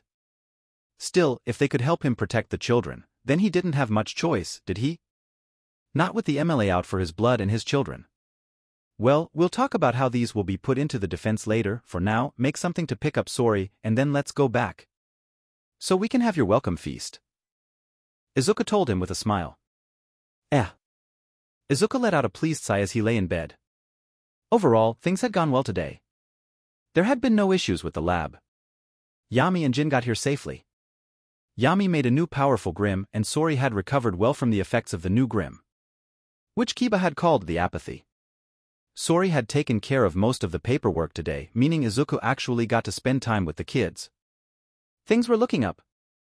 Now his priorities were hiring more personnel, namely a nurse, and getting Yami to spit out some more Grimm to get their defense back in full force. He also had another session with Rin soon, meaning he would be getting further along in their test. As Izuku laid down, closed his eyes, and got ready to go to sleep. Ding! Izuku sighed as he opened his eyes back up and picked himself up so he could look at his phone on his nightstand. It was a couple of texts from Tsuma. The first one was a photo of herself in a bar with a very large blonde woman. That by itself was good. Tsuma was already getting out there and interacting with people. But it was her second text that interested him more. I may have found you a nurse. It read. Izuku felt like an idiot. He had the head of several hospitals in his department, and he didn't think to ask her if he could get his hands on a doctor or something. Ding! Another text. It read, she's willing to do a psych probe. She's rather desperate for a job because her method of healing, while effective, is rather unorthodox. I very much doubt she's a secret assassin, but you can test her any way you want. Well, that's a good sign. Izuku thought as he texted back. Thank you for the help. And I'm glad you're getting more social. You'll have your pictures shortly. Give that person my contact information. Izuku texted. After that, Izuku quickly texted Tsuma about 10 pictures of Eri he had on hand before putting his phone down. Once more, Izuku laid down with a smile on his face. After so much work and so many setbacks, things were finally looking bright once more. Seems like the period of hardship would soon come to an end. Ugh, Izuku grunted as he picked himself back up, flipped his phone over, and looked at who the heck was calling him now. And when he saw the name on the caller's ID he froze. Izuku just looked at the phone as it vibrated, unsure what to do. Part of him wanted to ignore it and just go back to sleep. But he was too curious and cautious. He had no idea what this was about after all. And it would have to be a pretty serious situation if his father was calling him after all this time. Are you okay? Ren and Izuku were in Izuku's office, sitting on opposite couches once more. Honestly no, but I don't want to talk about it right now, Izuku sighed as he started chugging his coffee. You do realize this is therapy, right? Ren asked, taking a sip of his own coffee. I'll talk about it eventually, just please not right now, Izuku begged. It's fine, I'm not gonna force the matter, just wanted to remind you that this is a good place to get things off your chest, Ren told him. Thank you, I'll touch on this one day, just today, Izuku said, before finishing his decaf coffee. Shall we get to the point? If that's what you want. Ren took a few seconds to finish his own decaf coffee. Then let's go. Entering the velvet room, now that he knew what was happening, was a rather pleasant sensation. He awoke at the bar, facing Lavenza, who quickly gave him a polite bow. It's a pleasure to see you again, Mr. Midoriya, Lavenza told him. When we heard of the attack on your home, I was worried for your health. But it appears you are mostly intact. Although the stress seems to be negatively affecting you once more. But you seem to be handling it better than before. Thank you, and I appreciate the concern. Izuku bowed back. I'm just glad we got through it all without anyone being killed. Things like that make me wish I could use my fighting abilities in the real world. Rain sighed. Same. Izuku chuckled. How useful Heracles would have been during that attack. Speaking of which, sorry for not staying longer, Lavenza, but I really would like to get to the palace. It's fine. There are many people who are more eager to get into the palace after their first experience. Lavenza explained before motioning to the back door. The palace is ready. Please remember not to rush through it. Even though this method healing takes time. Izuku nodded. Right. Thank you. Izuku and Ren were back in front of Aldria and quickly entered through the gates. All the shadows surrounding them on the outside avoid them. Now that they know we can fight back, it seems the ones outside won't touch us, Ren noted as they strolled up to the school. Typical of bullies. Without the teachers covering for them, they don't have any protection. Izuku sighed. As if only it was that simple in real life, then again I never really tried to stick up for myself back then. The two of them arrived at the front doors and took a moment to stop. Well, it's time to fix that, Ren told him. Are you ready? No, githukuan serdanistli. If he had it his way, he'd never enter through those doors again. But he needed to confront his trauma if he was ever going to move past it. But let's get this over with anyway. Ren and Izuku put their hands on the door and pushed it open before entering inside.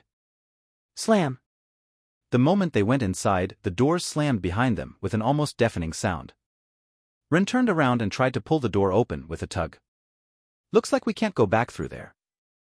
You said this place worked based on cognition, right? Izuku recalled. Whenever I was here, I always felt like I was trapped here until school let out. So I guess that means we're stuck for 6 hours. Perhaps, Ren said, turning back towards the school hallway. But just in case we should keep looking for exits. Until then, stay on guard. All right. Izuku agreed as the two made their way deeper into the school. You said we were looking for my shadow, so where would it be? I don't know, you tell me, Ren said. It's your past and your cognition. Right. Izuku started thinking as they turned around the corner in the hall. And that would likely be Deku. Izuku froze as a familiar voice made itself known. They both looked down the hall and saw Bakugo Katsuki charging toward them, but this wasn't the real Bakugo obviously, it was a cognitive Bakugo, based on Izuku's view of Bakugo from back then. Naturally, this led to this Bakugo looking more intimidating than normal. His eyes were pure red, and explosions danced on his palms constantly. He was also way taller than the real Bakugo, standing tall over both Ren and Izuku. This was the guy you thought would make a good hero? Ren asked Izuku. He doesn't look like this in real life. Izuku defended. He himself was surprised by how Bakugo looked in his cognition. Considering that he didn't view Bakugo as a bad guy by any means. Then again, he always knew to fear Bakugo whenever he saw him at school, so perhaps this made sense. I heard you caused quite a ruckus out there, Deku. Cognitive Bakugo laughed, before charging at them. Guess I need to put you back in your place. Boom. Cognitive Bakugo used his explosions and blasted himself toward the two of them. Izuku froze. He wasn't scared of real-life Bakugo, because he knew if the blonde did anything to him, that would be the end of his hero career. That was not the case for Cognitive Bakugo, and now he was starting to feel like he really was in Aldria again. Fortunately, Ren was there and managed to react in time. Persona. Arsene came out and shot a ball of black fire at Cognitive Bakugo. Cognitive Bakugo charged through the fireball and took no damage as he made his way toward them at an alarming rate. Shit! Ren cursed as he and Izuku dodged to the side. Kaboom! Cognitive Bakugo hit the wall, causing it to explode, sending Ren and Izuku rolling away across the ground. Izuku grunted in pain as he and Ren stood back up, while Cognitive Bakugo walked out of the hole he created in the wall and stared the two of them down. Ren summoned a handgun and started opening fire on Cognitive Bakugo. The bullets bounced off Bakugo's skin, doing absolutely nothing to him. Heracles! Izuku shouted out, summoning Heracles behind him, who then rushed at Bakugo in order to attack him. Heracles raised his weapon to strike Cognitive Bakugo, only for Cognitive Bakugo to fire off two massive explosions at Heracles, engulfing the persona entirely. The muscled persona was launched back and Ren barely managed to pull Izuku out of the way to keep Heracles from crushing him. Heracles hit the school door and slumped against it before vanishing. Alright, I'd say that's our cue to leave, Ren said. How? My cognition won't let us leave? Izuku asked, a bit freaked out that Cognitive Bakugo seemed to be invincible. True, but what do you think is stronger? However, there's such thing as a cognitive contradiction. Ren explained as he got into the middle of the hall. Watch. Hey, super pissed Pomeranian. Come and get me. What was that? Cognitive Bakugo shouted as he emerged from the smoke, staring right at Ren. I'll kill you. With that, Ren started running towards the door, and Cognitive Bakugo unleashed another explosion behind him to launch himself at Ren. Ren was a few feet from the door when Cognitive Bakugo caught up, but just when Cognitive Bakugo was raising his hand forward to unleash another explosion, Ren summoned Arsene. Kaboom! Cognitive Bakugo unleashed a massive explosion from his hand that blew through the door, tearing the doors off their hinges and sending Ren flying through the opening. Ren flew through the air as bits of the barrier he had summoned at the last minute floated around him before vanishing completely. The therapist flipped through the air in an overly flashy style before landing on his feet. It worked! Izuku gasped, looking at the now open entrance/exit. A cognitive contradiction. I guess my idea of the school being unescapable clashed with my idea of Bakugo being strong. I guess Bakugo couldn't be strong if he couldn't destroy a door. Come back here, you bastard! Cognitive Bakugo fired an explosion at Ren, who dodged by jumping back. Midoriya, it's time we took out leave, don't you think? Ren took out a grappling hook and shot it at Cognitive Bakugo.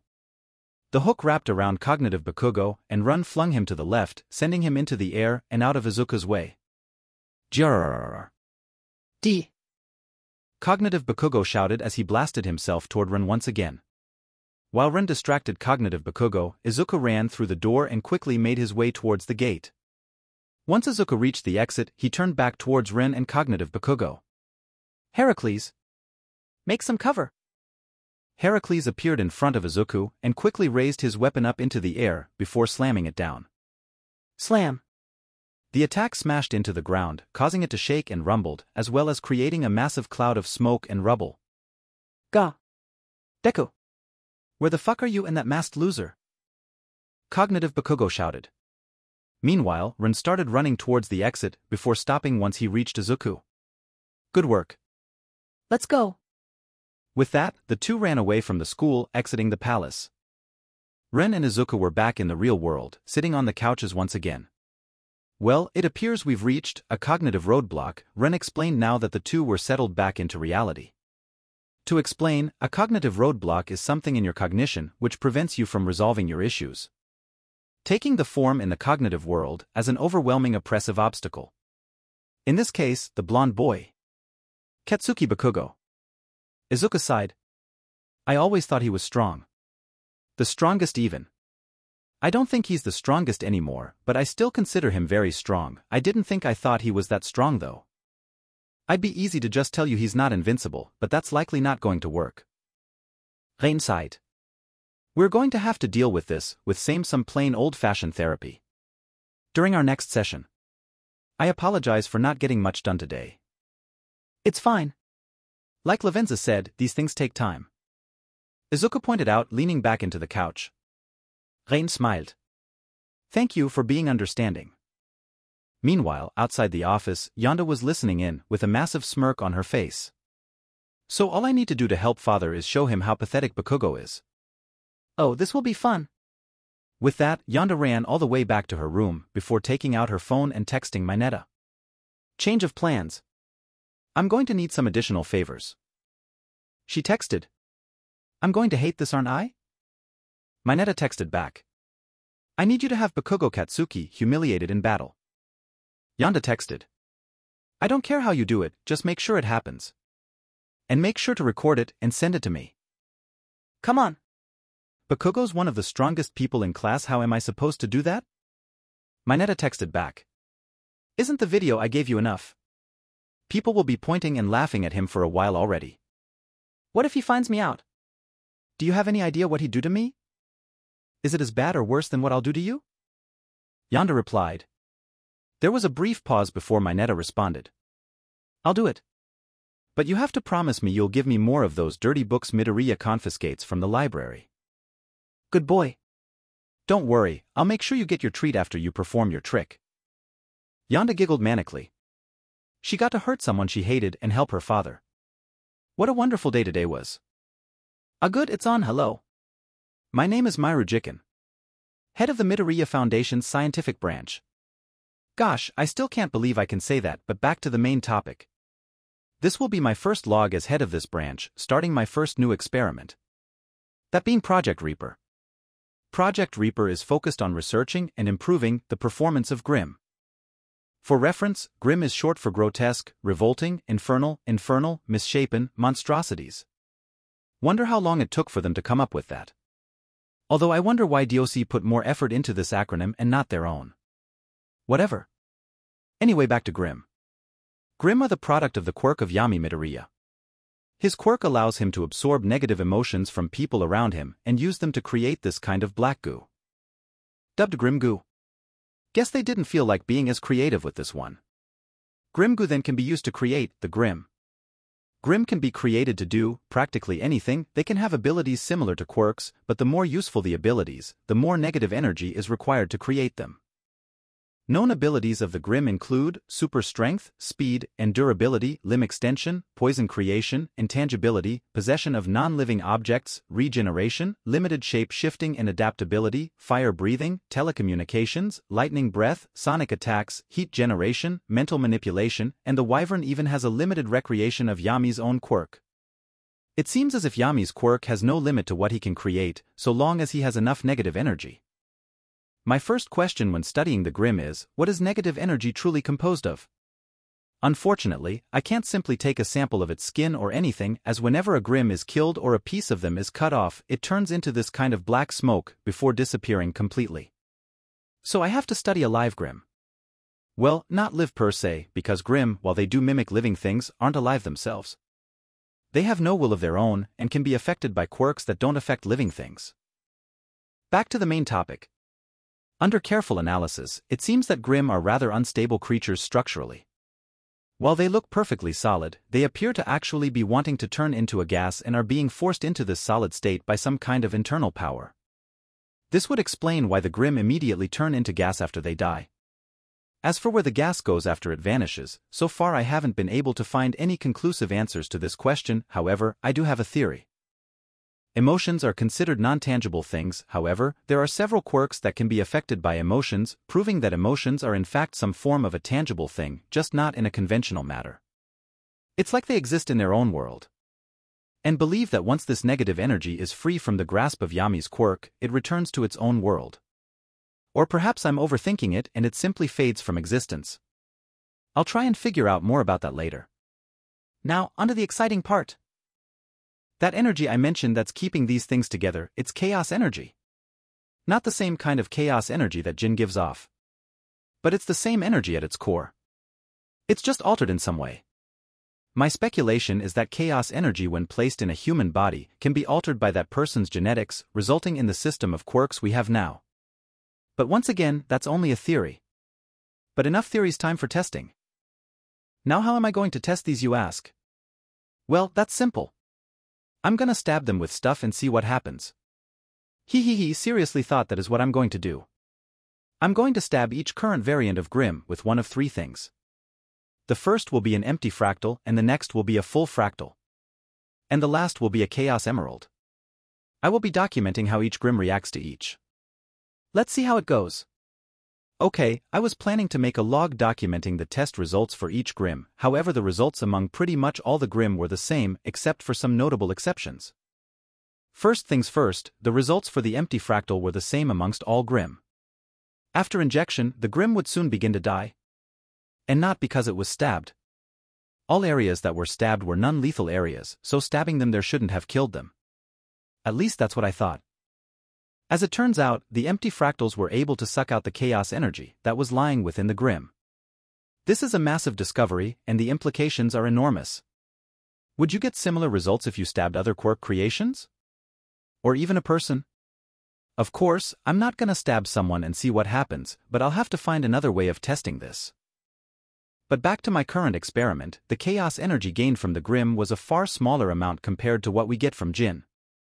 It took several Grimm to fill up a single fractal, but once we did, instead of glowing vibrantly in a rainbow-like fashion, the crystal instead turned black, and when the Grimm eventually died, they didn't turn into smoke like they normally do. I suspect that the fractal absorbed not just the chaos energy, but the negative energy attached to it. For now, I'll refer to these as black fractals. I have no idea what would happen if one were to try and use a black fractal like they would a normal one, but given they probably have negative emotions sealed into them. I'll have to find a safe way to test that. But for now, I'm putting away all 7 black fractals in deep storage. It's best these aren't touched anytime soon. Anyway, onto the full fractals. Mostly the same thing happened whenever I inserted a full fractal into a Grimm. They exploded. At first I wasn't fully sure why this happened. I thought either A, the 2 different types of chaos energy might conflict with each other, or B, the Grimm's bodies couldn't handle the added amount of chaos energy and thus exploded. Turns out it was B, Grimm's bodies were made to hold a very specific amount of chaos energy. When you flood their bodies with even a little bit more. Well, you get the point.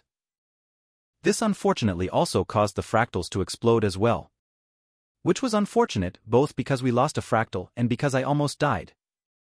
FYI, we will not be going through the Chaos Emerald tests, as if those were to explode, it would likely kill everyone at the Midoriya Foundation and probably most of the city.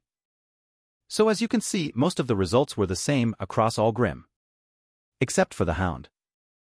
When I inserted the full fractal into the Hound, it reacted much different than the other Grimm. It just kinda melted. It melted into a black and white puddle. Neither the fractal nor the brain that was inside the hound was found. This is interesting, but I'll be honest, I had no idea why that happened. I scanned the goo afterward, and interestingly enough I found both more chaos energy that hound initially possessed and brain waves. Meaning it was still, well, not alive but online, I guess? It didn't end up like the other Grimm is my point. I think that this the hound's way of adapting to the excess chaos energy that was flooding its systems.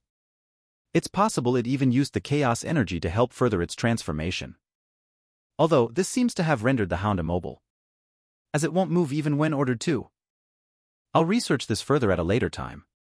For now, the former hound will be placed in a container and put into storage. And that brings us to the conclusion of this experiment. While I did get interesting results, it seems that for the time being, chaos energy cannot be used to improve the performance of Grimm. At least not right now. I'll be sure to check this again later, once I learn more about chaos energy. Well, on the bright side, even if we can't augment Grimm with chaos energy, we can still use more ordinary methods. And by that, I mean mechanical augmentation. Although even that is rather difficult. Many Grimm either won't benefit from it or just can't handle having any augmentations made. For various reasons. But for now, let's focus on what I can do, instead of what I can't. After all, I need to show Mr. Midoriya some results. First of all, for the Beowulfs, I'm designing some new armor for them. These will help reinforce their unarmored parts, especially their necks, as well as increase the effectiveness of their claws. It's a simple upgrade, but an effective one. Next we have the Ursa. I can't do much with these on account of their weight, but I can give them some light armor. Beringles are similar, but I can't even do that, as they have far more mobility than the Ursa, and giving it too much armor will heavily affect that. All I can really do is add some neck armor. Borbatusks are more fun. I'm developing armor for its exposed underside, as well as along its exposed spine. This armor will turn its rolling attack into a sawblade attack, making it much more effective. Goliaths are even better. Due to their strength and size, I can make quite a few adjustments without affecting their overall abilities. For one, guns. I've decided to attach 2 turret guns to each side of the Goliath. These will of course be controlled by the security center. I've also noticed a big weakness of the Goliath: if you get on its back there's not much it can do. As such, I've decided to add a large metal plate to its back. If it detects someone trying to get on top of it while the foundation is in emergency mode, it will electrocute them. The amount of electricity doled out won't affect the Goliath much, but the same probably can't be said for whoever is attacking. Griffins are also a pain because they have to fly, so again can't augment them too much. Some lightweight armor and that's it. The Naklavi, oh, I got that on the first try. The Naklavi is once again something I can't do much with. Some light armor to the horse's neck and a third metal claw on its hand things. And lastly the Wyvern. You'd think this would be another case like the Goliath, but nope. It has to fly, so I can't add too much weight. But at least I can add some heavier armor. For now that's the only thing I can do. I'm going to ask Mr. Midoriya for permission to create a Grimm cyberization facility and then see what I can do from there. Until then, that's it for Project Reaper. Okay, I know I said that was it for Project Reaper, but I just thought of something. What if irradiated the Grimm goo in its purest form? Grimm, once they take physical form, can't handle additional chaos energy, but perhaps in this liquid form something will happen. I really don't know what to expect here. But hopefully it'll be useful. Right now, we have a tube which sucks the chaos energy from Jin's room and brings it over to the fractals. My plan is to run the chaos energy through the goop and see what happens. Be back when I have results. Okay, results came quicker than expected. After about 48 hours of irradiation, the goo has undergone significant changes. And by that I mean it's still mostly black, but with a glowing green core. Small problem though. I was curious to see what Yami could create with this new goo, only to find Yami was no longer able to create anything with this. I have no idea what I'm gonna do with this now. So I'm just gonna inject some Grimm with it and see what happens. This time I'll be more cautious in case of explosions. Okay, good news. No explosions. So injected some creeps and Beowulfs with the new goop, and their bones started glowing green. At the very least they don't seem to have been affected much other than that. I'm gonna run some tests and see what happens. Okay, never mind, they do in fact explode. But this time that's a good thing. You see, upon further inspection, I found that thanks to the added mass of the goo, the Grimm were able to withstand the added chaos energy. But only barely. When the Grimm's physical form is sufficiently disrupted, the chaos energy will become unstable and explode. Or in simpler terms, when they die, they explode. This could be very useful for some of the lesser Grimm that normally wouldn't be able to do much to stronger opponents. I'll talk to Mr. Midoriya about this later. For now, I'll call this project a success. Log. Project Reaper on hold. New project added. Project named. Project 7 Shadows. New project added. Project named. Project Eraserhead. New project added. Project named. Project Luit Chaos. Current projects. Project Reaper. Project Seed. Project Chaos Control. Project 7 Shadows. Project Eraserhead. Project Luit Chaos. Izuku didn't know what to think about this new nurse candidate that Suma suggested. Vera Nikitina was a 25-year-old Russian woman who came to Japan because she was having trouble finding work in the medical field. This was because she was adamant that she should be allowed to use her quirk, as it was very effective in healing people.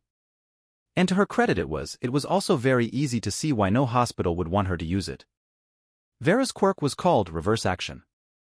It allowed her to take an action she performed and in turn it into a reverse action. In other words, the action would do the opposite of what it was supposed to. In other words, she healed people by doing things that normally do the opposite of healing. So her medical tools weren't so much scalpels, bandages, and the like. Rather she used guns, hammers, and flamethrowers. Obviously, hospitals wouldn't want such things around, but given that his children were far more dangerous than any sort of conventional weapon, Izuku didn't care all too much if it weren't for the fact that he was currently the target of assassination. Now, on one hand, the woman has undergone a physic probe, so he was as sure as he could possibly be that she wasn't an assassin, but in the off chance that she somehow managed to trick the test, he'd literally be giving the opportunity to fire lethal weapons at him. The only thing she'd have to do was not use her quirk on him while healing him. But Izuku did feel bad for the woman. If he denied her a job here, chances were slim she would find a job anywhere else, at least in the medical field. Which she was clearly desperate to do, considering she jumped countries to look for work. And Izuku's paranoia was battling his desire to help people. However, given that it's Izuku, one can guess which one out. And that's what led Izuku to be face to face with the woman in his office. Izuku was of course sitting at his desk, while Vera sat opposite to him. Vera was a very large woman, standing almost 7 feet tall, and with a body not dissimilar to Star and Stripes. She had long blonde hair going down her back, and bright green eyes that stared at him intensely. "Thank you for the opportunity, Mr. Midoriya," Vera said. Her voice definitely had a thick Russian accent to it, although her Japanese was perfectly fine, although even without the accent you'd be able to tell she was a foreigner just by how loud and boisterous her voice was. "And thank you for coming in, Ms. Nikitina," Izuku said politely as he nervously shuffled in his seat. "Now, I don't want to waste your time, so I'll get right to the point. I understand why you want to work here, but I want to know, why do you want to work in the medical field so much?" "Well, when I was a little girl, I got very, very sick once. It was terrible. I couldn't get out of bed for more than 10 minutes, I was in constant pain, and I was convinced I was going to die," Vera explained with a look of disdain. "This sickness lasted for a whole year. It was hell. Ever since then, I've always hated illness and sickness. So when I learned that I could get rid of illness and injuries by attacking them with weapons, I knew that this was my calling." "I see." Izuku nodded. "So you want to be a medic not because you want to heal people, but because you hate the concept of injuries and illness?" "Yes," Vera answered strongly with a nod. Izuku thought to himself. Well, that's a unique motivation. If they were gonna send an assassin, they probably would say something like they just want to heal children or something nice sounding. This feels too genuine to be fake. "Okay. Well, I know you're good at healing, but how clean do you keep your workplace and tools?" Izuku asked. "If you're hired here, you will be expected to keep everything as clean as possible." "Of course. Dirtiness brings illness. So I always make sure to keep everything as clean and tidy. Spotless. Here, take a look." Vera then pulled out her phone and showed Izuku a picture of an apartment, presumably hers. It was a very cheap place, but it was surprisingly clean given how places like that normally looked. "This is my current home," Of course, money is tight so it's not very good, but I keep it in the best condition. I see. That's very encouraging. Izuku noted as he looked her over, noting her very clean appearance, her white shirt and jeans, while cheap, were very clean. Spotless even. Alright, well how are you with children? Obviously, as this is a childcare facility, you will be dealing with children on a daily basis. Vera winced a bit. I do quite like children, however the same cannot be said in reverse.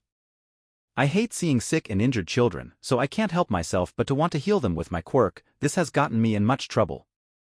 I'm quite lucky I have not ended up in prison. Ok. Izuku was surprised anyone would say that during an interview, but somehow that made Izuku trust her more. Well, given the kind of children we house here, I don't think that will be much of an issue. Speaking of which, this is a very dangerous work environment. The children here have powerful and deadly quirks, which they can have a hard time keeping control of. Not to mention, I'm currently the target of a very powerful villain organization. Of course, we're doing everything we can to make things as safe as possible, but I cannot guarantee your physical or mental safety. Vera shrugged. That is fine. After all, if I don't get this job, I will be broke. I assure you being out of money is far more terrifying than quirks or villains. Fair enough. Izuku had heard similar lines from Achiko. And I have to ask, do you have any combat skills or experience? It's not necessary given your job, but it would help, given the situation I'm in. I am not experienced in battle, but I'm trained in using various weapons. Vera explained. Although I dislike bringing harm on other people, I will if need be. That's more than good enough, I suppose, Izuku noted. He then went silent for a while as he considered everything that was said.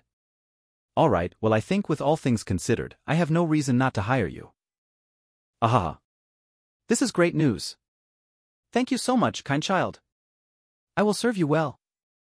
Vera sat up and raised her arms in celebration. Knock knock. Hello, father, may I come in? Asked Yonda on the opposite side of the door. It's important. Izuku immediately grew suspicious. We'll see. Komein. Yonda came in, and immediately Izuku was filled with panic as he saw her forehead was bleeding. What happened? Before Izuku could finish his thought or Yonda could get a word in, Vera took action. Vera shot up from her seat, grabbed that seat, and rushed over to Yonda in the blink of an eye. Smash! The soon-to-be nurse then raised the chair over her head and smashed it over Yonda's head hard. Both Yonda and Izuku flinched at first, and their eyes widened with fear and surprise, as that was the normal reaction. However, swiftly this reaction faded, as Yonda realized a few things rather quickly. 1. She didn't feel like she'd been hit. Like at all. The impact had actually felt rather pleasant, like getting cool after working on a hot day, kind of pleasant. And the aching of her head had vanished completely. In the fact, the wound had vanished completely. Izuku calmed down quickly, as he realized he'd just seen her quirk in action. There we go. Good as new. Vera said as she put down her chair, which was completely undamaged. Huh. Yonda was very much not expecting that. She had heard that Izuku was hiring a medic and thus decided to test her by injuring herself. Well, that was interesting. Thank you? Yes, thank you very much for that, Izuku said after regaining his composure. I see your quirk is as effective as I've been told. Yonda, you're grounded for the rest of the day. I know that wasn't an accident. Izuku thought. You figured you'd see through that. Fair enough. Nice to meet you, new employee. Yonda said as she took her leave. Izuku sighed as Yonda left. Be wary of her, she's problematic. Yes, you told me. Dangerous quirks, hard to control. Vera said. No, she's dangerous because of her personality. Although her quirk is to blame for that mostly. Izuku sighed. She is a little girl? How much harm can she do? Vera asked. Hey Uraraka, I wanted to talk to you. Achiko sighed. The last thing she wanted when coming out of the girls' locker room was to be confronted by Mineta. At the very least he didn't attempt to enter while she changed, in fact, he'd been strangely restrained for a while now. No perving that they knew of and a lot less creepy looks. Maybe that's why Achiko decided to entertain him this time and stop. She looked down and was shocked to see Mineta looking up at her with concern. And he was looking at her eyes instead of her bust. I just wanted to ask if you were okay after seeing that. Mineta asked sympathetically.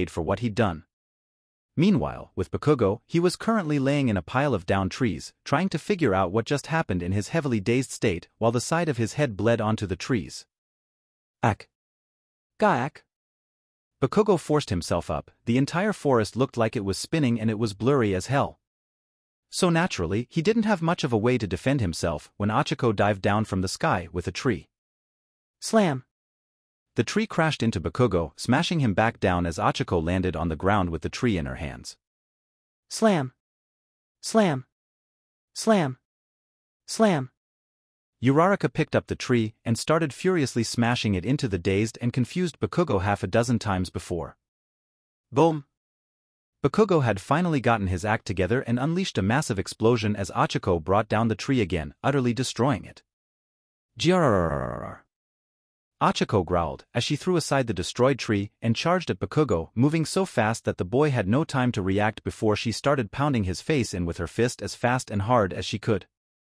"You evil piece of shit! How dare you tell Deku to kill himself? You hateful little mutt!" Kaboom! Ek!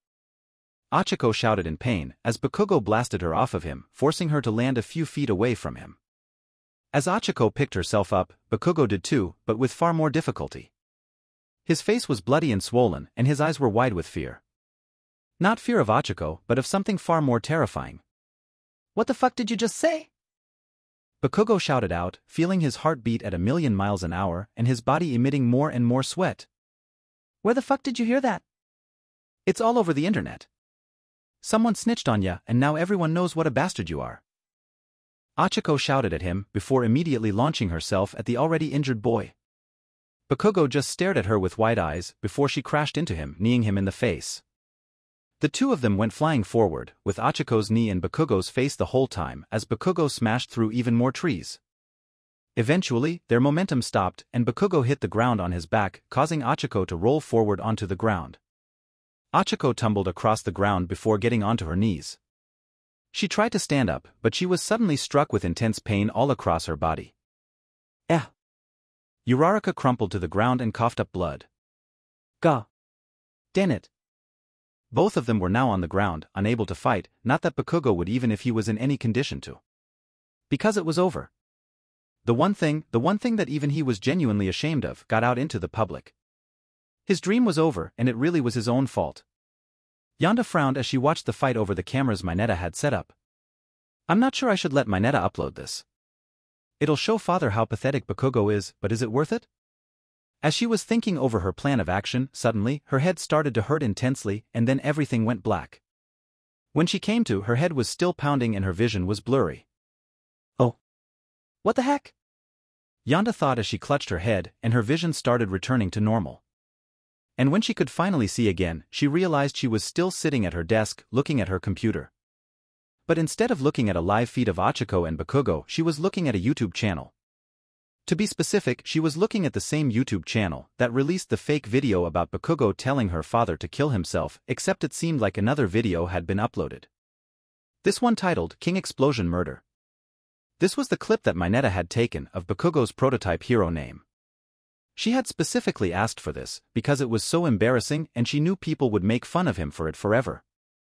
But there was something else that was very, very wrong about this situation.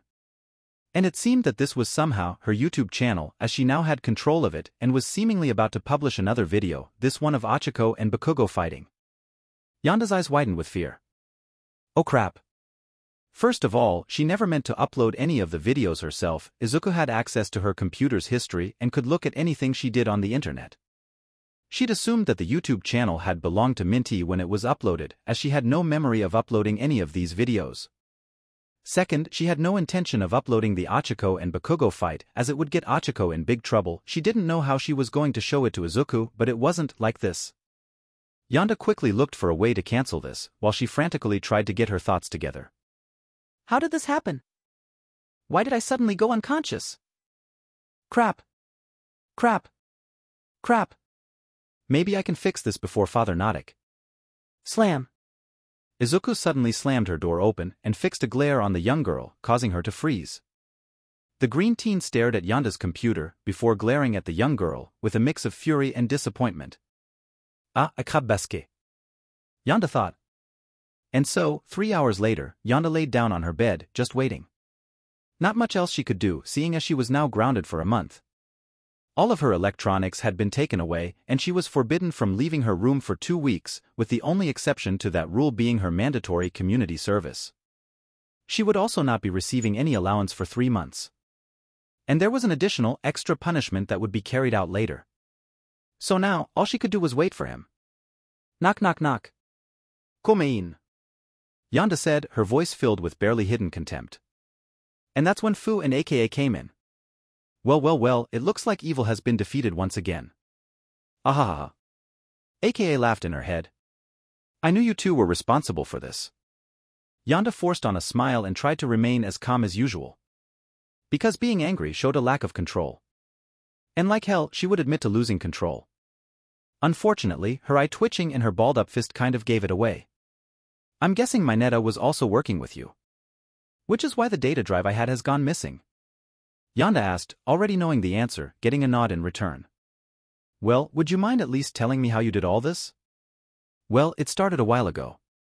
When I saw a weird super chat on Kiba's stream, I decided to investigate more. Fu explained. Turns out it was a hidden cry for help from Mineta. So after I contacted him, he explained everything. The blackmail, what you wanted to do to Bakugo. And he begged me to get the data back and free him from you. Of course, you had to be punished for your wickedness, so Fu came up with a plan. AKA cackled. While you were sleeping, we inserted a little piece of me inside you, and then Mineta sent us the videos, and I uploaded them with your body on your computer. So that's why I blacked out. Yonda grimaced. Could you at least take yourself out of me now? We already did, couldn't leave any evidence after all. Fu explained. Anyway, after all that was done, I just had to tell Dad that I saw you uploading a video, and once he saw the video about Bakugo, he put 2 and 2 together. Fortunately, Mineta should have already released a video showing that the Bakugo video was fake, and that video about Achiko and Bakugo was never released, so they won't get in any trouble. And how are they going to explain why they're both injured? Yonda asked. Mineta claimed they were attacked by a villain, and after realizing they were tricked, they were smart enough not to say otherwise. Fu continued. And so, everything went according to plan. Humph, Yonda huffed, before giving a mock slow clap. Well done. It seems you've bested me this time. But next time, I won't be so reckless and overconfident. No matter how many times you try, we will put a stop to your evil ways. Your arrogance will be your doom. Ahaha. AKA laughed. In other words, bring it on. Fu challenged.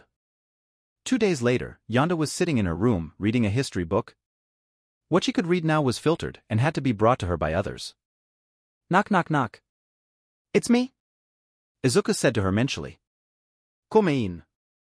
Yonda sighed as she got ready to give her practiced apology for her action. Izuku came in, and immediately Yonda's mind went blank. Because in his arm was an animal carrier containing a small pink cat. This is the second part of your punishment. Izuku explained as he closed the door and set the carrier on the floor before opening it and releasing the cat. I figured perhaps maybe you had a little too much free time, so I got you a cat. You will be required to keep them fed, happy, and healthy, and if you don't you will be punished, understood? Yonda wanted to object, however, she knew very well where she stood. Fu and AKA had incriminated her to make what she was doing seem even worse than it already was, and due to her rep, she couldn't make an argument that she'd been framed. In other words, she was in no place to bargain. Yes, father, I understand. Meow. The cat proceeded to walk towards Yonda and looked at her curiously. Yonda sighed and pouted at the cat. This was going to eat up a lot of her time. Hopefully, this will help show you how to be compassionate. Izuku said before sighing. But first, what are you going to name her? Yonda picked up the cat and took a good look at her. How about Esper? Yes, that is a fine name if I do say so myself. Bakugo lay in Recovery Girl's medical room and just stared at the ceiling. The video was fake. As far as everyone was concerned, Bakugo Katsuki had never told Izuku Midoriya to kill himself, but he did. He wasn't proud of it, but he did. Bakugo had seen the comments on that video before it was debunked and taken down. The people wanted his head on a pike. Hell, Achiko tried to put his head on a pike, he was pretty sure. Now there was no doubt, if it got out that he really did that, it would be the end of it. And he would have no one to blame but himself. He really didn't know what possessed him to say those words. Take a swan dive off the roof. He'd been pissed off more than normally, sure, but really he didn't mean that in the slightest and had regretted it soon after saying it. Bakugo always threatened to kill people, but everyone knew he never meant that, and yet, literally everyone believed that video. No one thought it was out of character for him to say something that horrible. Everyone believed he would do that, even his own parents admitted to thinking the video was real at first. He wanted to be angry about that, but he actually had said that. So technically, he was the kind of person to say that. And that frightened him a little. Because people who'd done things like that had actually gotten people killed.